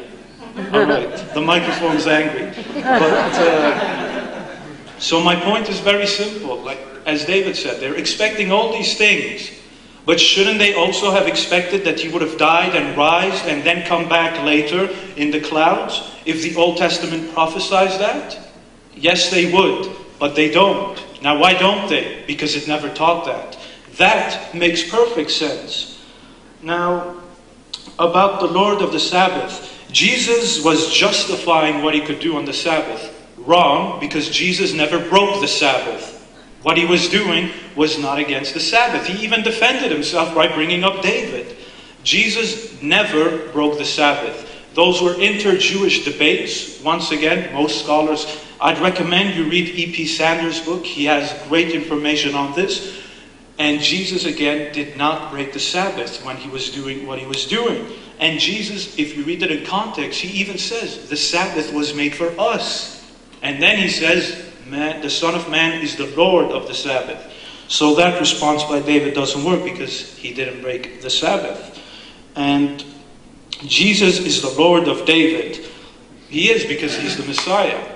He's the king, he's the leader, but that doesn't mean he's God. And the term Lord does not make you God. And David says Jesus is the final judge in the Gospels. Well, what did Jesus say? Is he actually the judge? According to Jesus, his disciples will also judge. So if you want to be consistent, if Jesus is God because he judges, his disciples are also God because they will sit on 12 thrones. But who's the 12th throne? Because Judas was killed. That's another point for another day. But as Jesus said, who gave him the authority to judge? Daniel 7 tells us the Son of Man was given authority. He was given dominion. He was given the power to execute that. That's what the Jews believed, that the Messiah would be a great man, a great leader, a very powerful man, a servant of God, who would be working for God on God's behalf, and God was the one who gave him the authority. Once again, we have to look at it in context. And the point about John 1:1, again, if Jesus was in the beginning, and in the beginning was the Word, and the Word was God, and it was God. Now, I've already responded to that. I've given my own responses to that, but I don't need to, because I'm using the simple method now. If that is true, where did Jesus ever say that? Because that's the author of John speaking, which some scholars say came in the early 2nd century, the last gospel, when theology was already forming. Where is this saying in Mark, Matthew, and Luke? Now that's a big problem. You have this big saying. This is a major thing to say. In the beginning was the Word, and the Word was this, and the Word was that. Why does the other three Gospels simply fail to mention that? That can't simply be a coincidence. And what about Jesus saying, I am, in the Gospels? You know, when they were on the boat and there was a storm and Jesus was on the sea and his disciples got scared. If you read it in context, his disciples thought he was a ghost. They thought he was a spirit. And so they were so scared. And then Jesus told them, don't be afraid, it's me, I am. That's the context. He was telling me, it's me, I'm not a ghost, calm down. And then they calmed down. It doesn't mean I am, like he's God. And I think, I'm looking for more points. And people started to understand Jesus after he rose from the dead. That doesn't make sense. If the Old Testament prophesied all of these things, they would have been expecting it, not the other way around. And I keep repeating that point. And again, did people really understand Jesus after he died? Not really, because it wasn't until the 3rd century that they officially declared him being God as doctrine. Not even Trinity was officially declared by them, so that response doesn't work. Now, what about the scholars I'm quoting? I'm only quoting atheist scholars or atheist academics. Not really. Many Christian scholars believe in what I'm saying. I've read their books, but they'd be called liberal Christians. But nonetheless, they are Christians. And what matters is that they're not Muslims. That's the main point. That shows I'm being a bit consistent, that these guys are saying all these things, and I'm not going to my sources. Now, if I told you a Muslim said that, obviously you would reject it. But I'm going to a middle source, someone who's not a Muslim, and some of them are not Christians, some of them are Christians, and they're bringing all of these points which back the reason why I don't believe in what he is saying. Now again, I'll repeat, you're right, you don't have to accept what I'm saying, but at the same time, I have my evidence to not accept those reasonings. I have the academia, the non-Muslim scholars, and again, it's all about reconciliation, as David says. The points I'm making all reconcile with one another. Jesus taught pure monotheism. He taught his people how to be saved by actions. They were already being forgiven before he died. So you had the system in place, which all makes sense, and it all fits together. Thank you.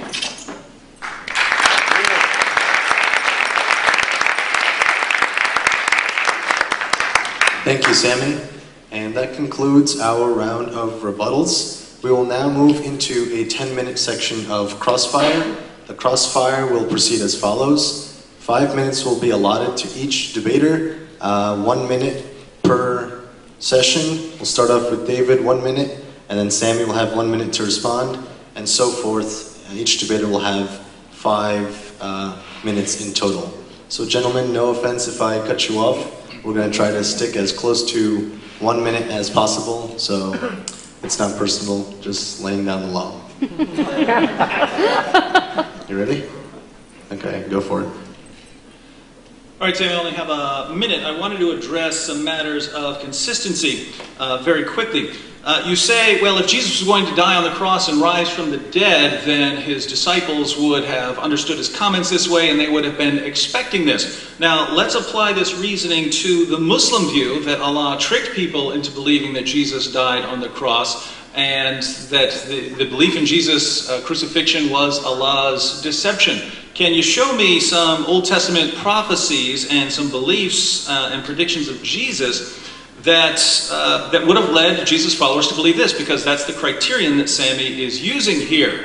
If this were true, they would have expected that. Well, if Sami's view were true, then they would have expected this deception of Allah. And also, if we are to reject the Gospel of John because it's later than the other Gospels and shows differences, how can we believe the Quran, which is 5 centuries later than all of these Gospels? Thank you, David.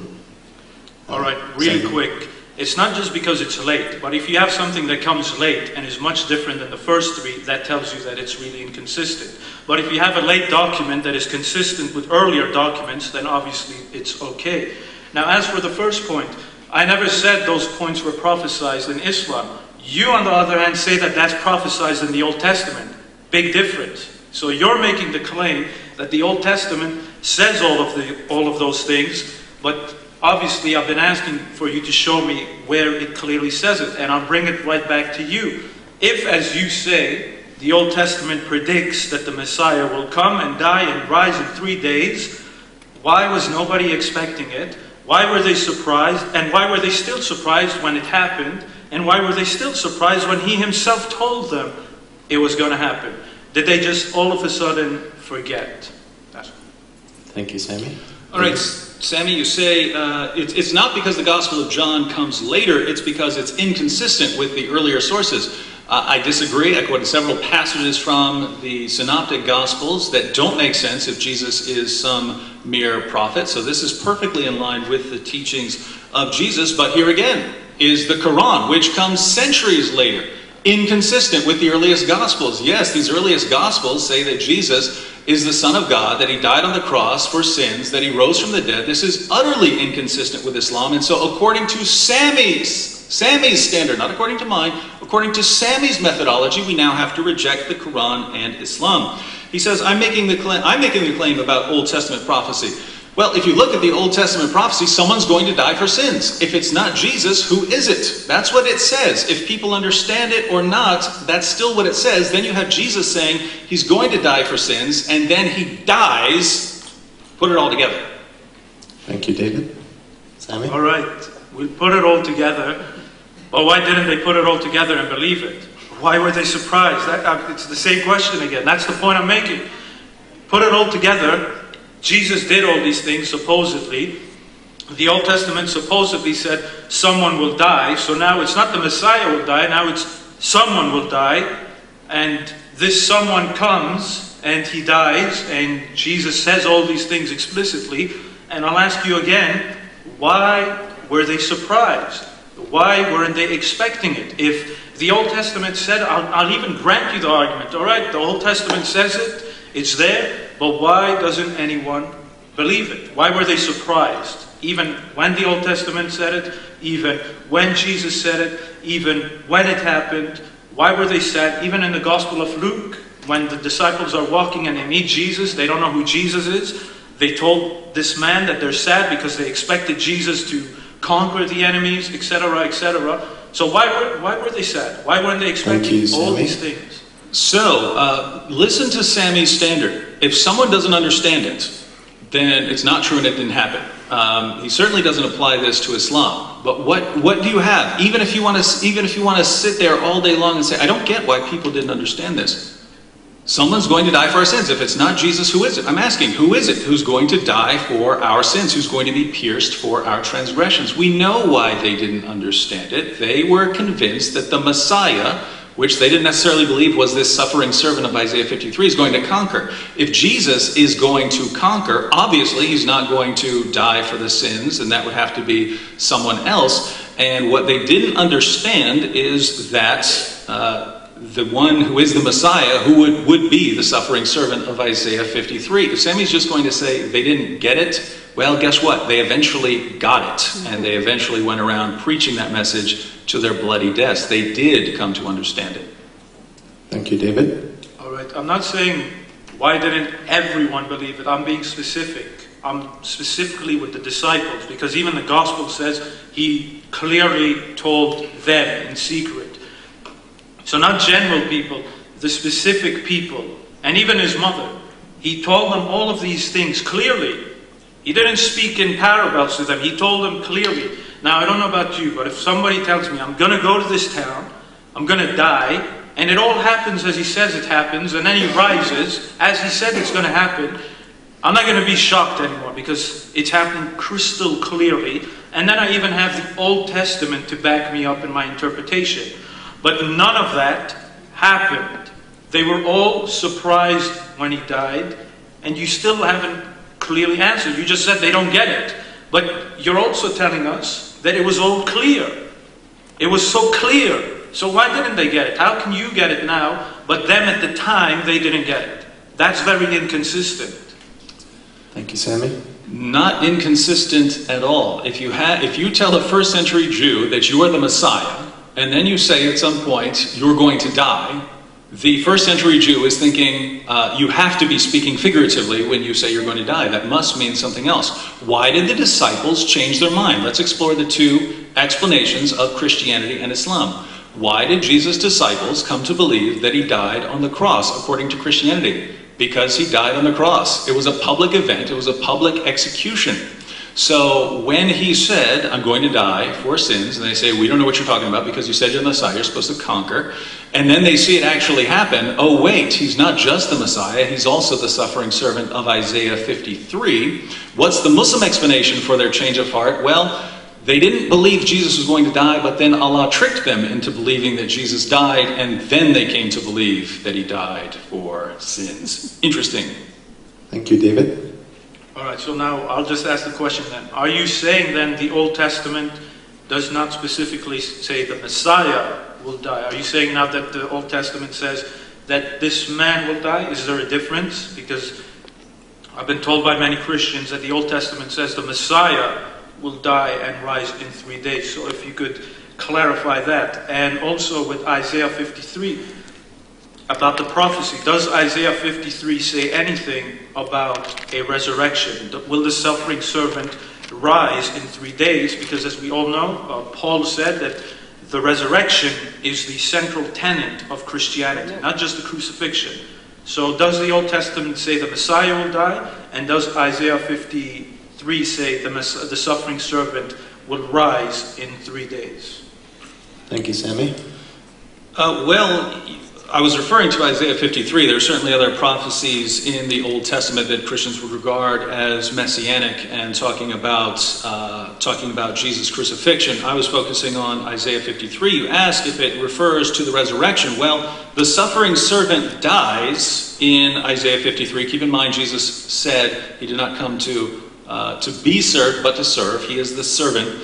And then we see, you brought this challenge up from Isaiah 53, starting in verse 11, as a result of the anguish of his soul, he will see it and be satisfied. By his knowledge, the righteous one, my servant, will justify many, as he will bear their iniquities. Therefore, I will allot him a portion with the great, and he will divide the booty with the strong, because he poured out himself to death and was numbered with the transgressors, yet he himself bore the sin of many and interceded for the transgressors. So if he's going to be allotted a portion with the great, he's still alive, he was dead, that's a resurrection.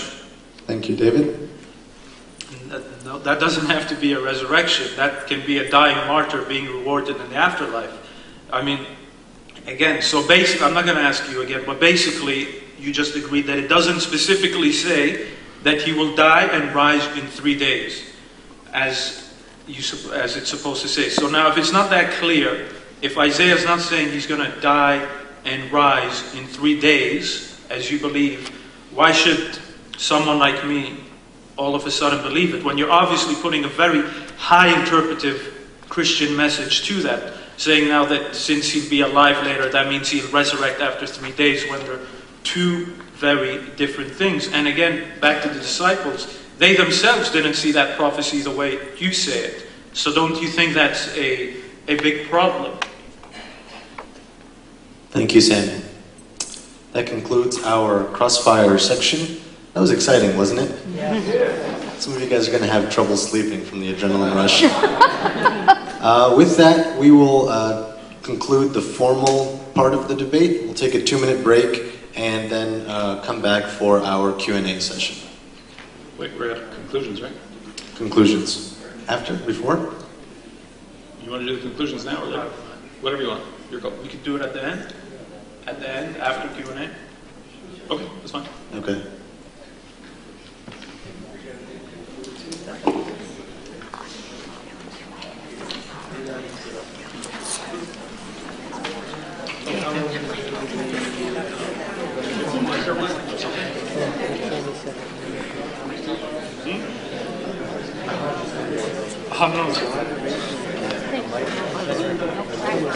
You have to give it more.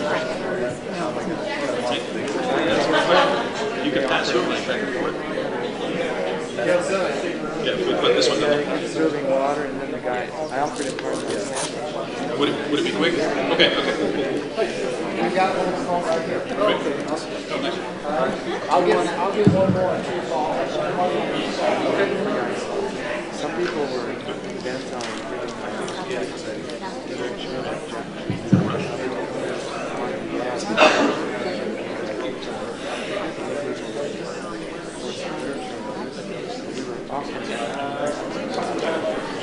this is the first. Plus now you're selling trips to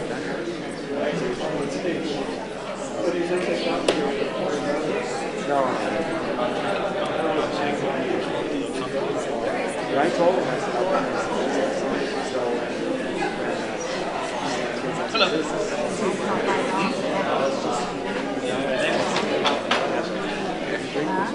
I know it.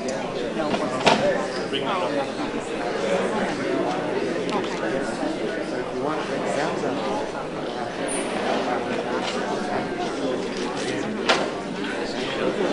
so I went to the market. Right. Thank you very much.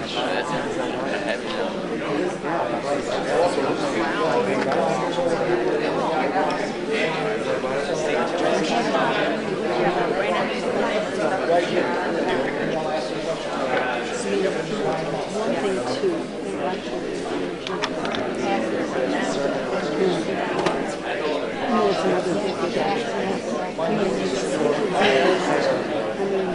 the launch here because Christian is horrific. So being told the shock of it, and then, the grief of it because you see death, and then you see them on the road, it would be a shock. It would be a shock. Okay, if you could please take your seats so we can get on with our question and answer session. So for the question and answer session, what we have is a mic up in the front with Pastor McGee. And if you'd like to ask a question, we'd ask you to form a line down the center aisle. Keep your question to under 60 seconds. Address who the question is for. Each debater will have 2 minutes to respond to the question. Thank you, sir. My question is for Sami. Assalamu alaikum wa rahmatullahi wa barakatuh. I'm a former Muslim, apostated from Islam, and I was saved by the grace of the Lord Jesus Christ. But I want to ask you about your argument. You said during your debate that the message of Jesus was Tawheed, it was monotheism. And not just monotheism, that it was monotheism in worship. And that you went on to say that that also includes following Allah or God's laws. That's correct. And one of the proofs you used from the Bible was chapter 5, where Jesus said in verse 17, "Do not think that I have come to abolish the law of the prophets. I have not come to abolish them, but to fulfill them." For some reason, I don't think you've read the whole entire chapter. If you go down further, in verse 20, Jesus also says, "For I tell you, unless your righteousness exceeds that of the scribes and Pharisees, you will never enter the kingdom of heaven." Later on, he says down in verse 27, "You have heard that it is said, you shall not commit adultery, but I say unto you that everyone who looks upon a woman with lustful intent has already committed adultery with her in his heart." We know from Muhammad's history that he desired Zainab, the adopted son's wife, his adopted son's wife. He desired her to the point where he said that an angel came down and told him that Allah said, "Why do you conceal this in your heart?" And Allah changed, well, he says that Allah told him he could change the laws to allow him to marry Zainab. In another narration, we also know that while he was sitting with his companions, he saw a woman and became so sexually excited that he had to go to one of his wives and have sex with her. According to your criteria, hasn't Muhammad not followed the monotheistic message of Jesus? And has he not also violated this by committing adultery in his heart? And certainly he has not exceeded the righteousness of the scribes and the Pharisees. Thank you. Sami, but before you start, he gave you a ton of stuff, and we had 2 minutes. I don't think it's enough to respond, so I'd be happy in this situation, since he gave you a lot of material, if you want to take like 3 or 4 minutes, I'd be happy with that, and I'll just stick with my 2, because he hit you with a lot of stuff there.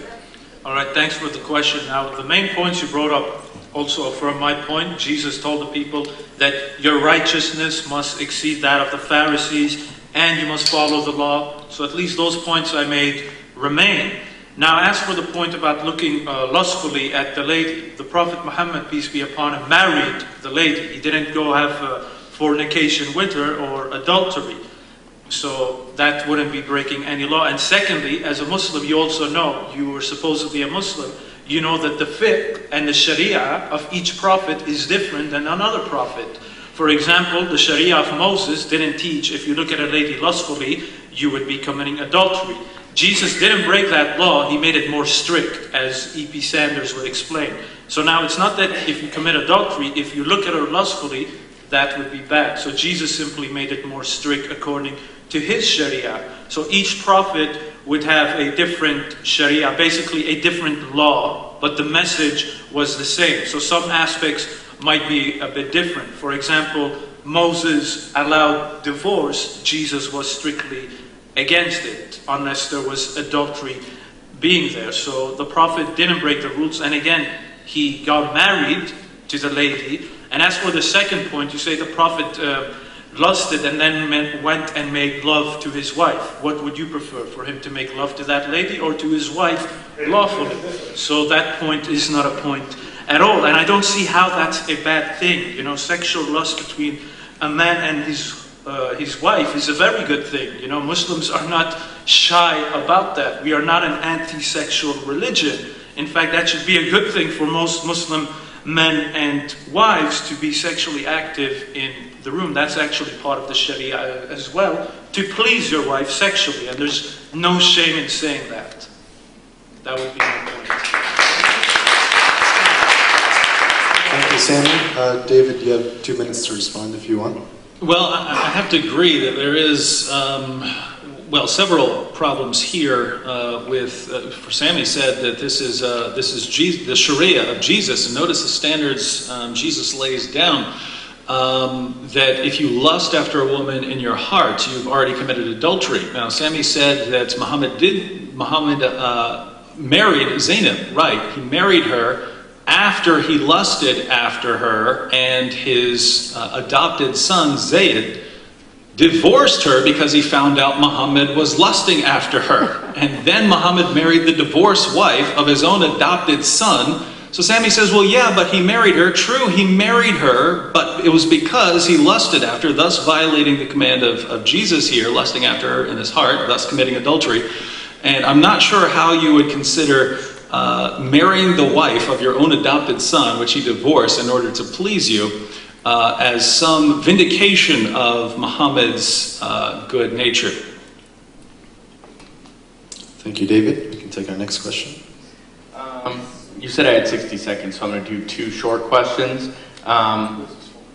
This is for Sami. The first question is, you said that it is not just for God to place someone's sins on someone else, Jesus specifically. Yet he quoted several times where it would say that the sins would be placed on a Jew or a Christian. How do you reconcile the two? And about your point that there was no official doctrine before the Council of Nicaea, what doctrine was official? Wasn't that the place where everything kind of started to become official? Was there any doctrine before the Council of Nicaea that was official? Yeah, there were no official doctrines before the Council of Nicaea. That's the point. Until the 3rd century, when not the Trinity, when Jesus and the Father were declared God, became official. Now, if it's all clear in the Bible, why did they need to wait like 3 centuries till it became official?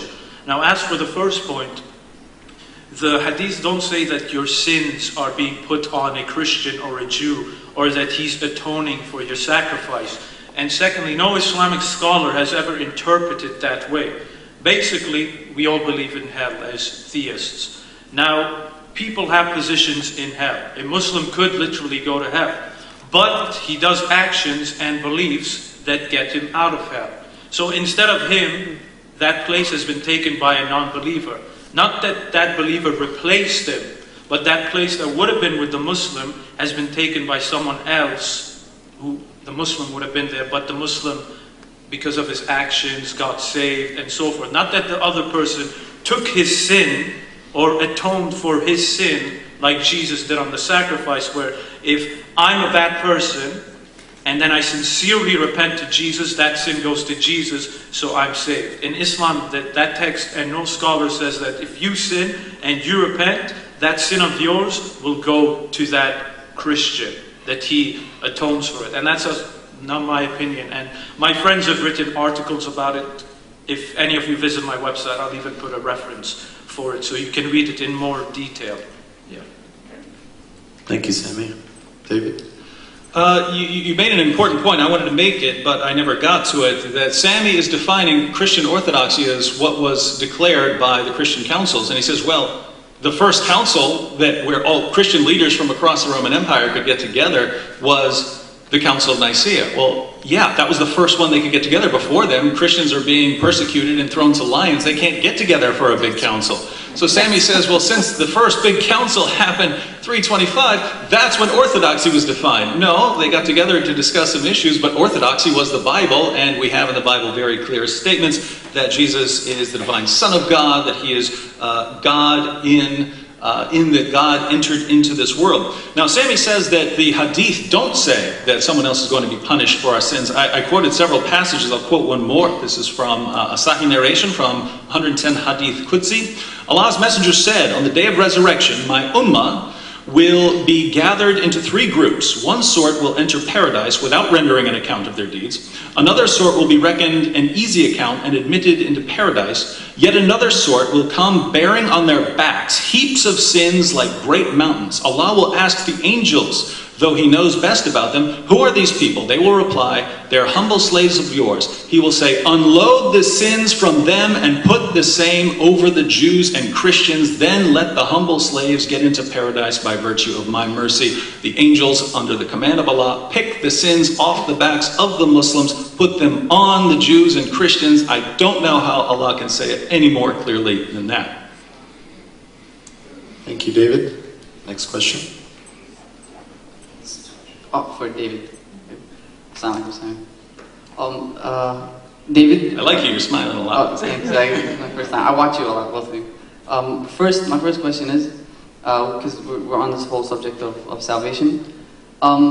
Since I've been talking with Christians for like 3 years, and some questions I've gotten answered, some questions always avoided. But in terms of the chapter of the book of Ezekiel, chapter 18, where it says, the son shall not bear the iniquity of the father, nor shall the father bear the iniquity of the son. The righteousness of the righteous shall be upon them, and the wickedness of the wicked shall be upon them.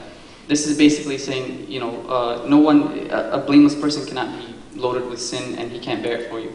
How do you reconcile that with saying that Jesus came and sacrificed? And secondly, David, peace be upon him, we believe he was a great man, but according to the Old Testament, he committed adultery, and he responsible for the book of Psalms, and he killed the lady's husband. And then in Psalms 51, in the famous lamentation, he comes to God, he bears his soul and says, I did not come with a burnt offering. If you desired a burnt offering, a sacrifice, I would have brought it.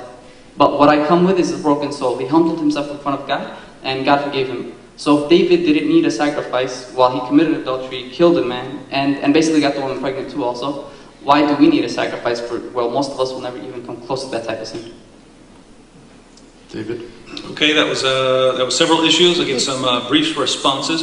You pointed out that David committed adultery. I just want to point out that Christians don't believe prophets are sinless or even mostly sinless, but prophets like David would repent of their sins. As far as David being able to be forgiven, I believe I already addressed this, but the Christian view is yes, you could be forgiven in the Old Testament, you could be forgiven in the New Testament. Jesus could walk around and say to people that because you believe in him, your sins are forgiven, no question.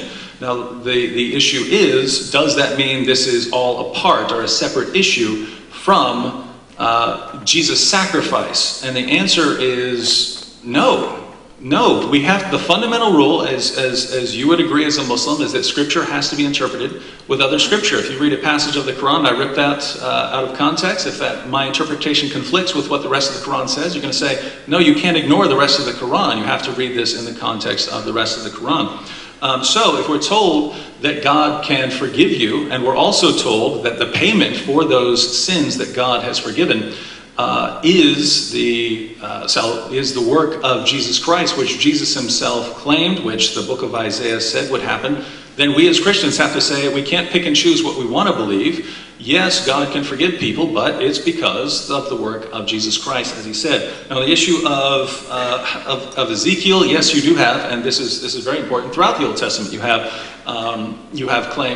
various claims. You have claims that God will punish the children to the third and fourth generation for sins, but this is generally interpreted to mean that because in those days children survived to the third and fourth generation, they're all going to be part of any judgment that falls upon the house. But as far as Ezekiel, the same rule would apply. We interpret Scripture in the light of other Scripture.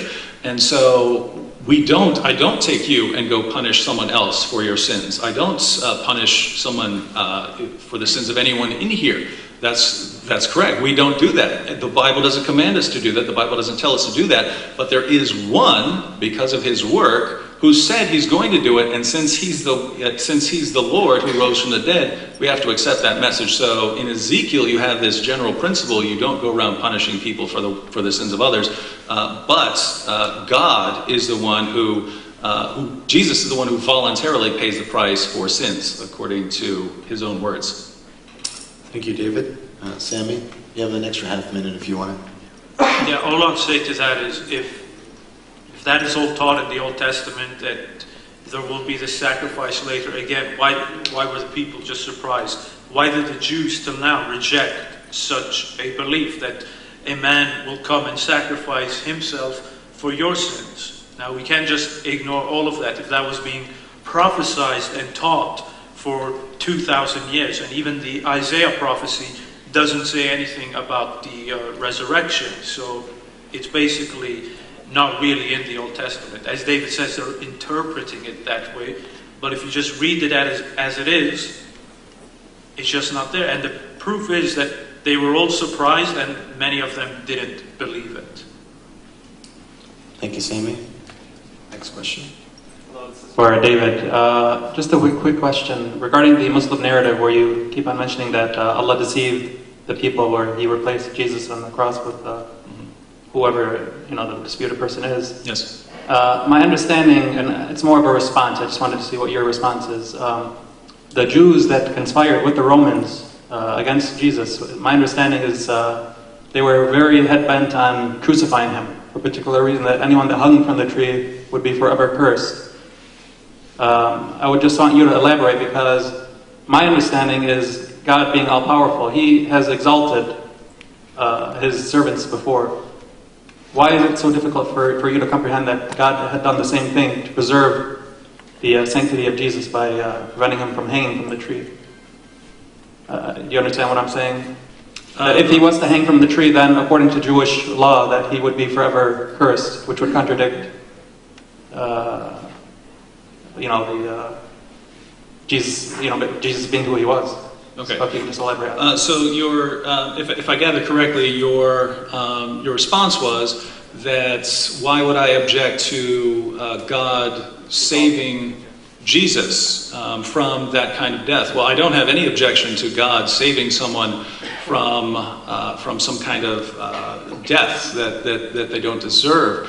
But that wasn't my objection. The objection is, according to the Orthodox Muslim view, God didn't just take Jesus and rescue him. That's not the problem. The idea is that Jesus is safe in heaven. There's no danger to Jesus whatsoever. And then God takes someone and disguises him, again, usually Judas, but I think something like 9 out of the earliest 10 traditions on this involves some version of substitution theory, that Jesus was substituted with someone else. And that's the standard view. I believe that's Sami's view. That Allah actually disguised someone else, made him look like Jesus, and that person was crucified on the cross. And so I'm stuck with this position. According to Islam, if Islam is true, if Surah 4, 157 and 158 is true, and Muhammad's, and the traditions that go back to Muhammad are correct, then the reason more than 1 billion Christians today believe Jesus died by crucifixion is not because Allah saved Jesus and took him to heaven, but because Allah disguised someone else so that everyone thought that Jesus died by crucifixion. And there, again, in Islam, there's no point to it. There's no reason for the deception part. You could say there's a reason for the rescue part, but there's no reason for the deception part. And I have to say, why would Allah at least play some role in the beginning of a false religion? Sami wants to say there are other things, but we're still stuck with a pointless deception that has deceived literally billions of people, and again, absolutely pointless.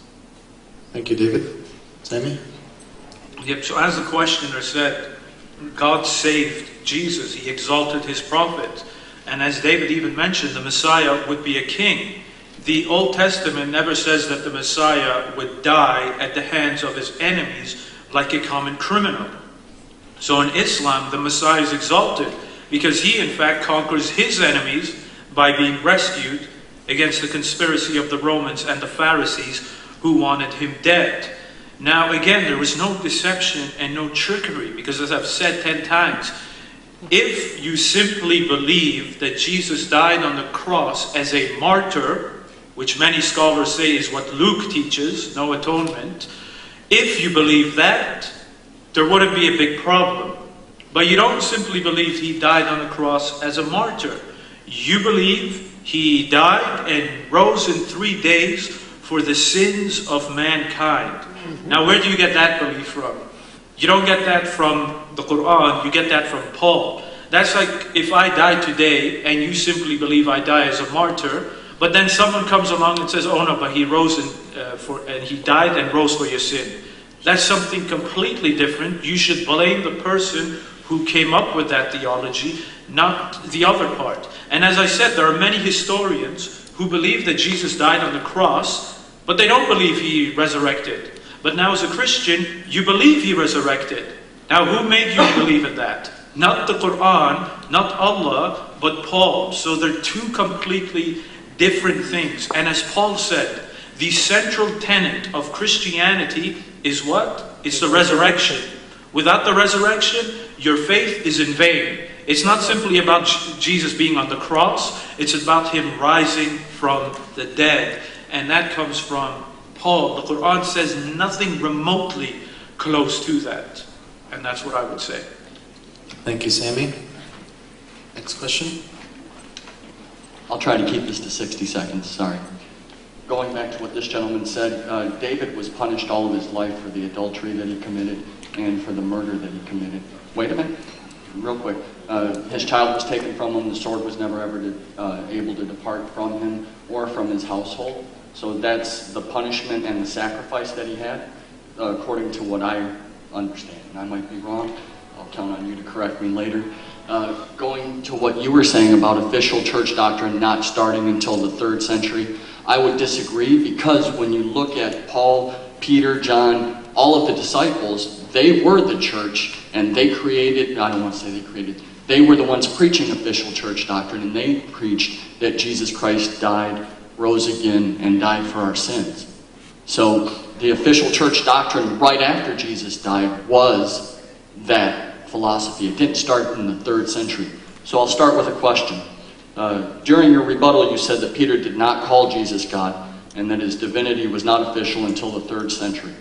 Am I mistaken in believing that Flavius Josephus in the 1st century said that his followers, meaning Jesus' followers, worshipped him and claimed he was God? And then going back to the other statement real quick, Peter went about claiming Jesus died for our sins and was God after he says that he rose again. So even though he may have not completely understood all of it, he did later. And I'll leave it at that, but I got a lot of questions. Let's just do this one for now. Yeah, we'll see. All right, again, back to the point. I didn't say that nobody believed he was God. The point I'm saying is that it wasn't official till the 3rd century, and you had all of these other people who didn't believe he's God. And what's very interesting, as you would tell me, the church couldn't come together until the 3rd century because you were being persecuted. So that's why it took so long. Well, if that's the case, and if you could gather in the Council of Nicaea, why wasn't the Holy Spirit included in that council? You had the opportunity. So still the theology was being formed even while you were not being persecuted. So that comes back. And as for the church, there was another church, the Church of Jerusalem, in which James was there.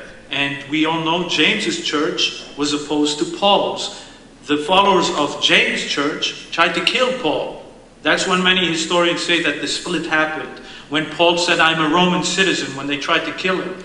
And even Paul writes in his own letters that many churches rejected him and did not believe in him. And he was telling his own followers, don't believe these other gospels. Don't believe these other people who are preaching a different message to what I'm preaching.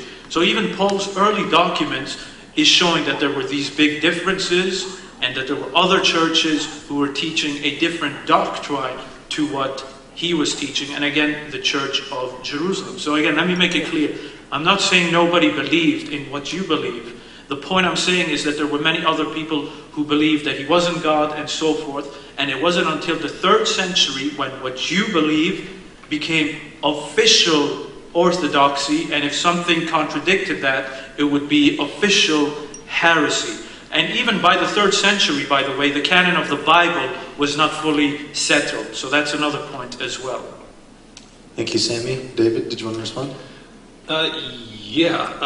The followers of James tried to kill the Apostle Paul. Any Christian ever heard anything remotely resembling this? No, because there's nothing remotely resembling this anywhere in history. I don't know where that comes from, but it doesn't come from anything actually historical. And if we're just going to, say things, well, I could say, Uthman tried to kill Muhammad or something like that. You can invent all kinds of things. Don't ever forget that James called himself a bondservant of the Lord Jesus Christ. This is his half-brother. Are you going to call yourself a bondservant of the Lord, your brother? Of course you're not. But that's what James referred to Jesus as, so he's certainly not taking him as a mere human being. Sami, again, is still, I think, confused about this Council of Nicaea issue. Well, yeah, you couldn't get together until the year 325, and so that's when Orthodoxy started. He says, why wasn't the Holy Spirit included? Look, we have records. We have records of the Council of Nicaea. We know what was discussed there. The main issue was whether Jesus was one with the Father in the sense of Jesus was God, uncreated, or whether Jesus was the first creation who then created all kinds of things. And that was the minority view, very small minority of Christians from kind of out in the middle of nowhere, held that Jesus was the first creation and that he then created everything.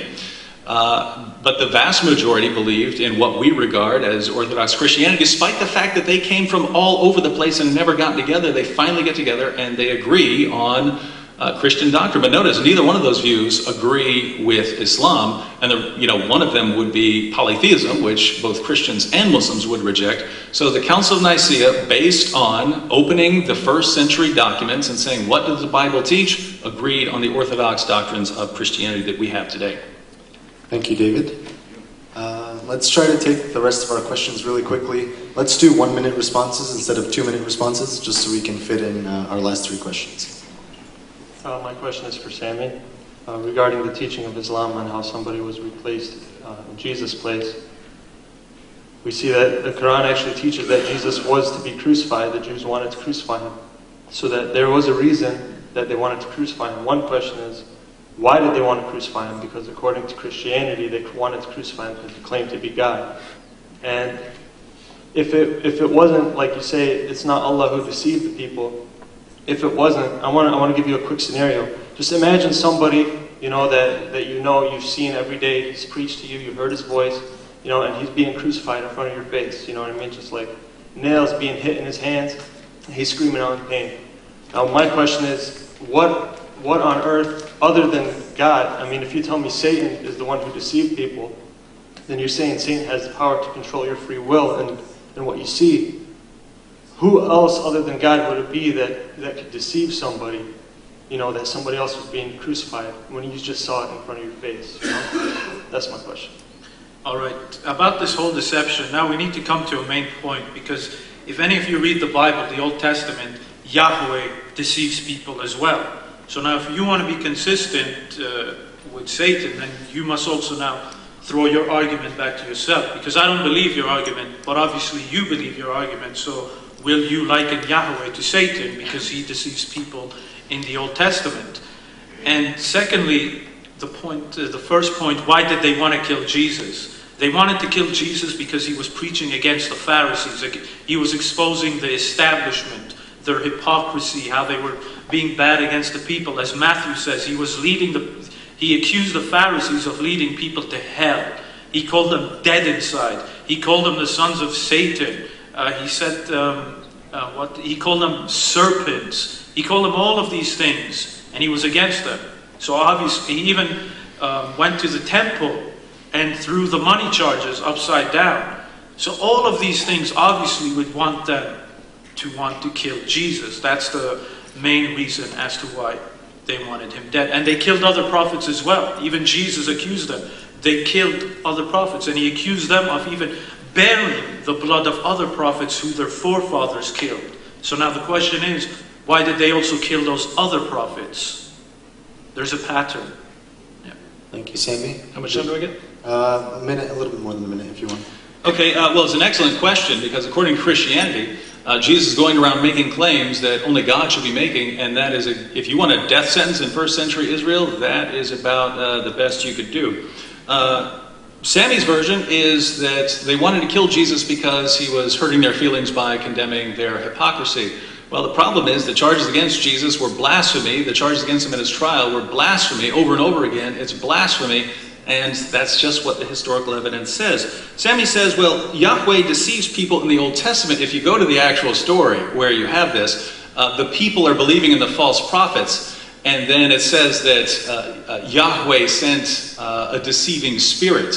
But notice what he did in the Old Testament. He immediately sent them a true prophet to inform them and say, here's the true prophet of Yahweh. Who are you going to believe, him or this deceiving spirit? And notice he sends them a true messenger. And that's the problem. If God is going to trick someone for some important purpose or something like that, I don't have a problem with it. If someone's trying to kill me and God tricks them into thinking I ran one way when I ran a different way, I don't have a problem with that. The point is deceiving people for no reason, helping start a false religion, leading billions of people astray for no reason. That's the problem. Thank you, David. We have 2 more questions. Let's try to ask quickly, please. I'm just reading from the Bible. This for Sami. 2 Timothy 3:16 says, all scripture is inspired by God and is useful to teach us what is true and to make us realize what is wrong in our lives. It corrects us when we are wrong and teaches us what to do is right. And Revelations 22, verse 18.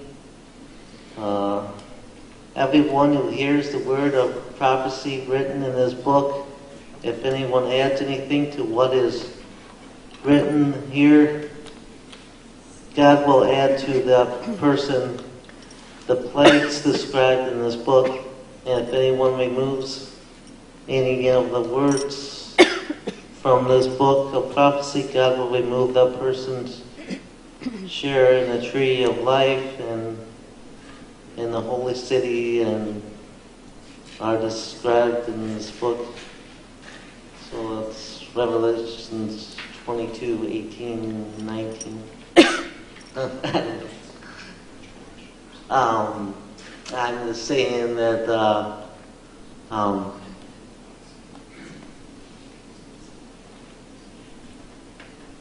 the truth will set you free. This is the truth. This is what I believe, and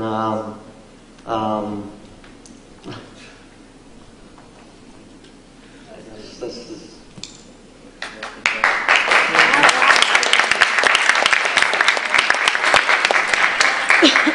Did you want to respond, Sami? No? Okay. We can take our next question, last question.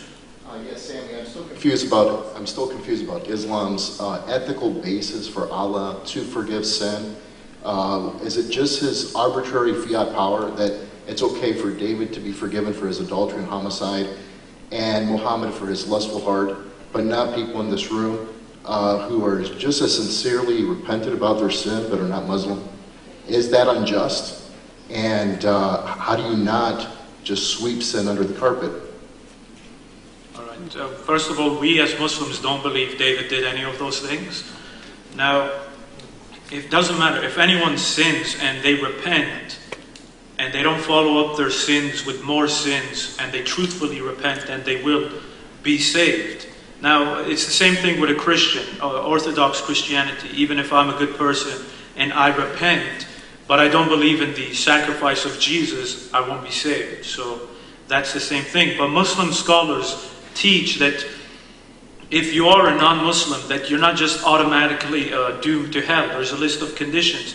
Even if you hear the message of Islam, there are other conditions. Did you hear the message properly? Was it conveyed properly, or was it unclear? All of those factors come in. So we don't just judge anyone. If you're a non-Muslim and you're a good person, Islam teaches that God will also be good with you at the same time, and that you won't just be abandoned and so forth. What happens in the afterlife, I'm not a judge, and we don't know, so who knows what happens in the future. That's what I'd say to, and that's what most Islamic scholarship would say. What happens in the future, only God knows. Thank you, Sami. David?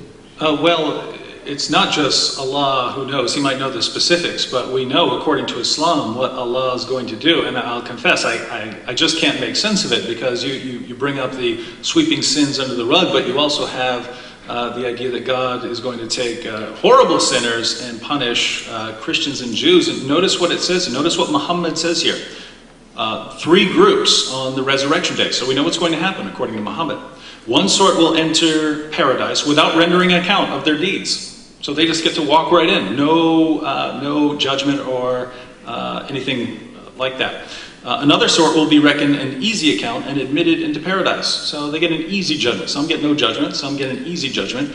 And then the horrible, really horrible sinners bearing sins like great mountains, well, Allah takes those and puts them on the back of Jews and Christians. So for some of the Muslims, they just get to walk right into paradise, no judgment whatsoever. And for others, toss those sins on the Jews and Christians. You have the problem either way. Thank you, David. And thank you, Sami. Thank you to the audience for your questions tonight.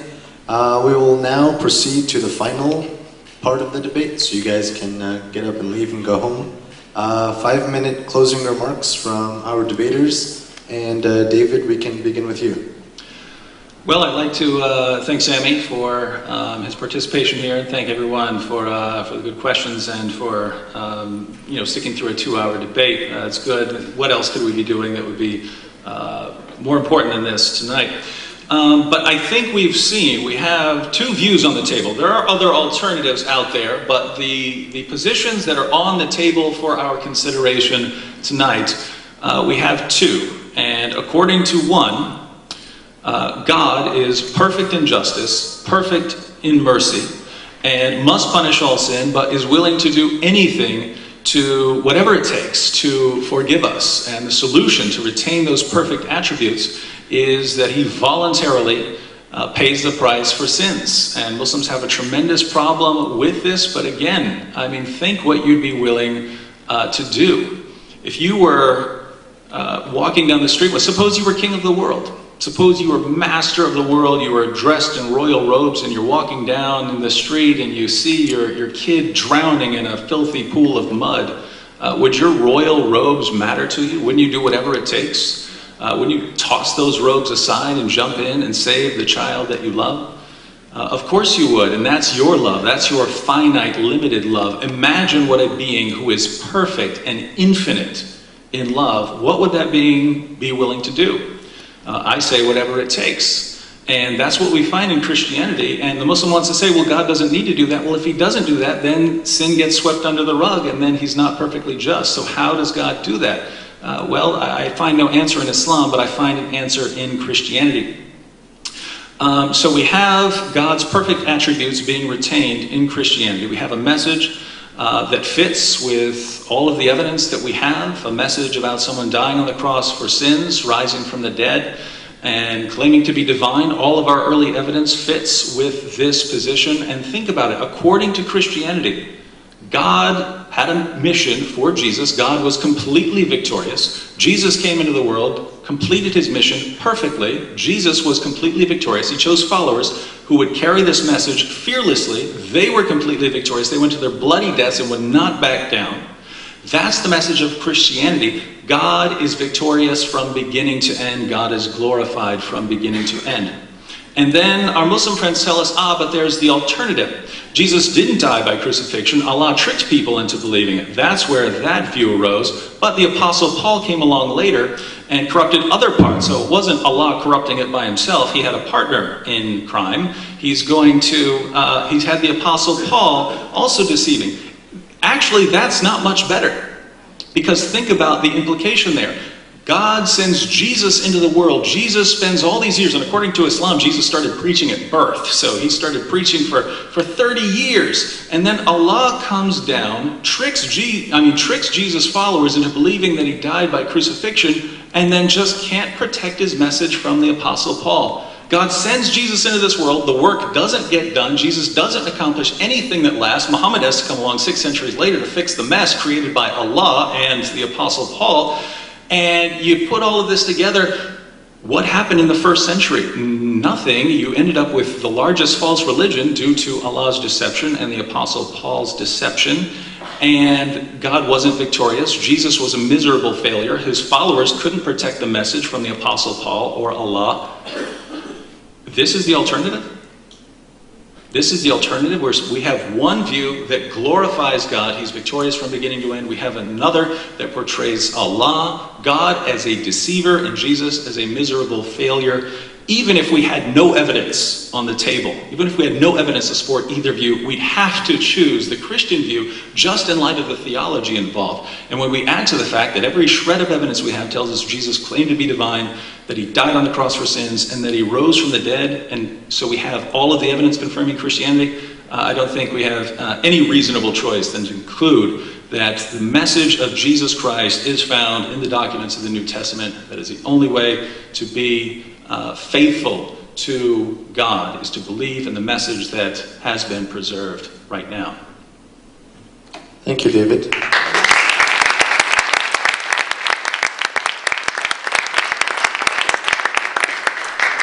Sami, you have 5 minutes for concluding remarks. All right. Thank you for that. Tonight was an interesting debate, and although we disagree, but at the end of the day, even if you disagree with me, or even if you agree with me, at the end of the day, I'm not telling any of you to reject Jesus. And that's what's important. Even if you follow what I follow, you'd still have Jesus. He'd still be a part of your faith. and so forth. So I'm not telling you to become atheists or to start hating and rejecting on Jesus. Now, tonight's debate was very interesting because David brought up a lot of points about Jesus, that Jesus died for our sins and that he was divine. Those are the two key messages behind it. Now, what it all comes down to is, we've gone over it so many times tonight, but the fact of the matter is there are big problems with those beliefs. The first problem with the supposed divinity of Jesus, that wasn't officially declared by the 3rd century.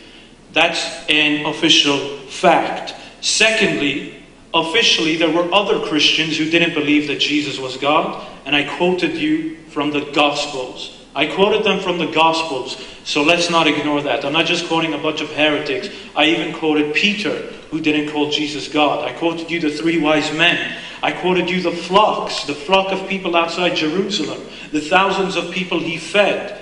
None of them believed he was God, and these people were all alive during Jesus' time.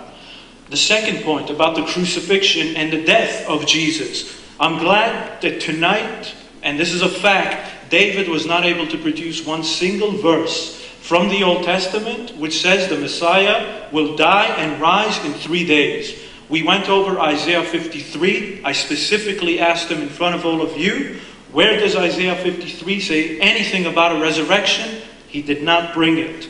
And what does Paul say? The resurrection is the central tenet of Christianity. And David cannot show that from the Old Testament. And secondly, even in the New Testament, the disciples were surprised. They were shocked. They were never expecting that to happen. Why is that? If Jesus clearly taught them that. And the answer is clear. It's because he never did, unless they just got amnesia all of a sudden. I believe God gives his message clearly. And again, back to the point of God deceives. There are more references in the Old Testament that talks about God's deception other than the example David brought for you. And back to the Quran. When God saved Jesus, he didn't trick anybody into believing in Christianity. Again, there are historical scholars who believe that Jesus died, but they don't believe he died for your sins. Now, why is that? Because they don't follow Paul, who taught you that. So nobody is deceiving anybody. And at the end of the day, what was the message of Jesus? It was pure monotheism. All the verses I brought for you are right in the Bible, and they're backed with the Old Testament. They reconcile with each other. There's not something that just contradicts everything before it. There was a way to get sin forgiven before the crucifixion. That's something consistent. Jesus was teaching his people how to be saved by believing in God's monotheism, by being a good person, by doing righteous acts, by having your righteousness exceed that of the Pharisees. Nothing about believing in my resurrection or my death. And even again, back to the Council of Nicaea, why wasn't the Trinity declared in the Council of Nicaea? More problems for central Christianity. So again, I'll just end it with this. We as Muslims love Jesus. Even if you disagree with everything I'm saying, it doesn't matter, because I'm not telling you to reject Jesus. And I'd end it by that people should accept Jesus for what he said. He was a prophet. He didn't say, I am God. He prayed to God. He said he is from God. And that's what we believe. If Jesus was alive today, I would bow my head with him when he prayed to God. And when he said, my God and your God. That's the message that I'm calling you to, which is the message of Jesus. Thank you very much. Thank you, Sami.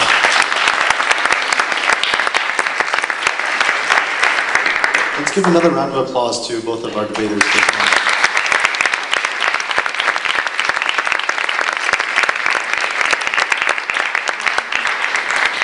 I'd like to once again thank you all for coming out tonight, spending your Tuesday night with us. I'd like to thank Pastor McGee for letting us use the church. And if you enjoyed this debate, tomorrow we'll be having a debate at Henry Ford Community College. The topic is Muhammad a good role model for society? That'll be happening at noon in Henry Ford Community College, room L14. Same debaters, David Wood and Sami, will be joining us there, so feel free to come on by and check that out.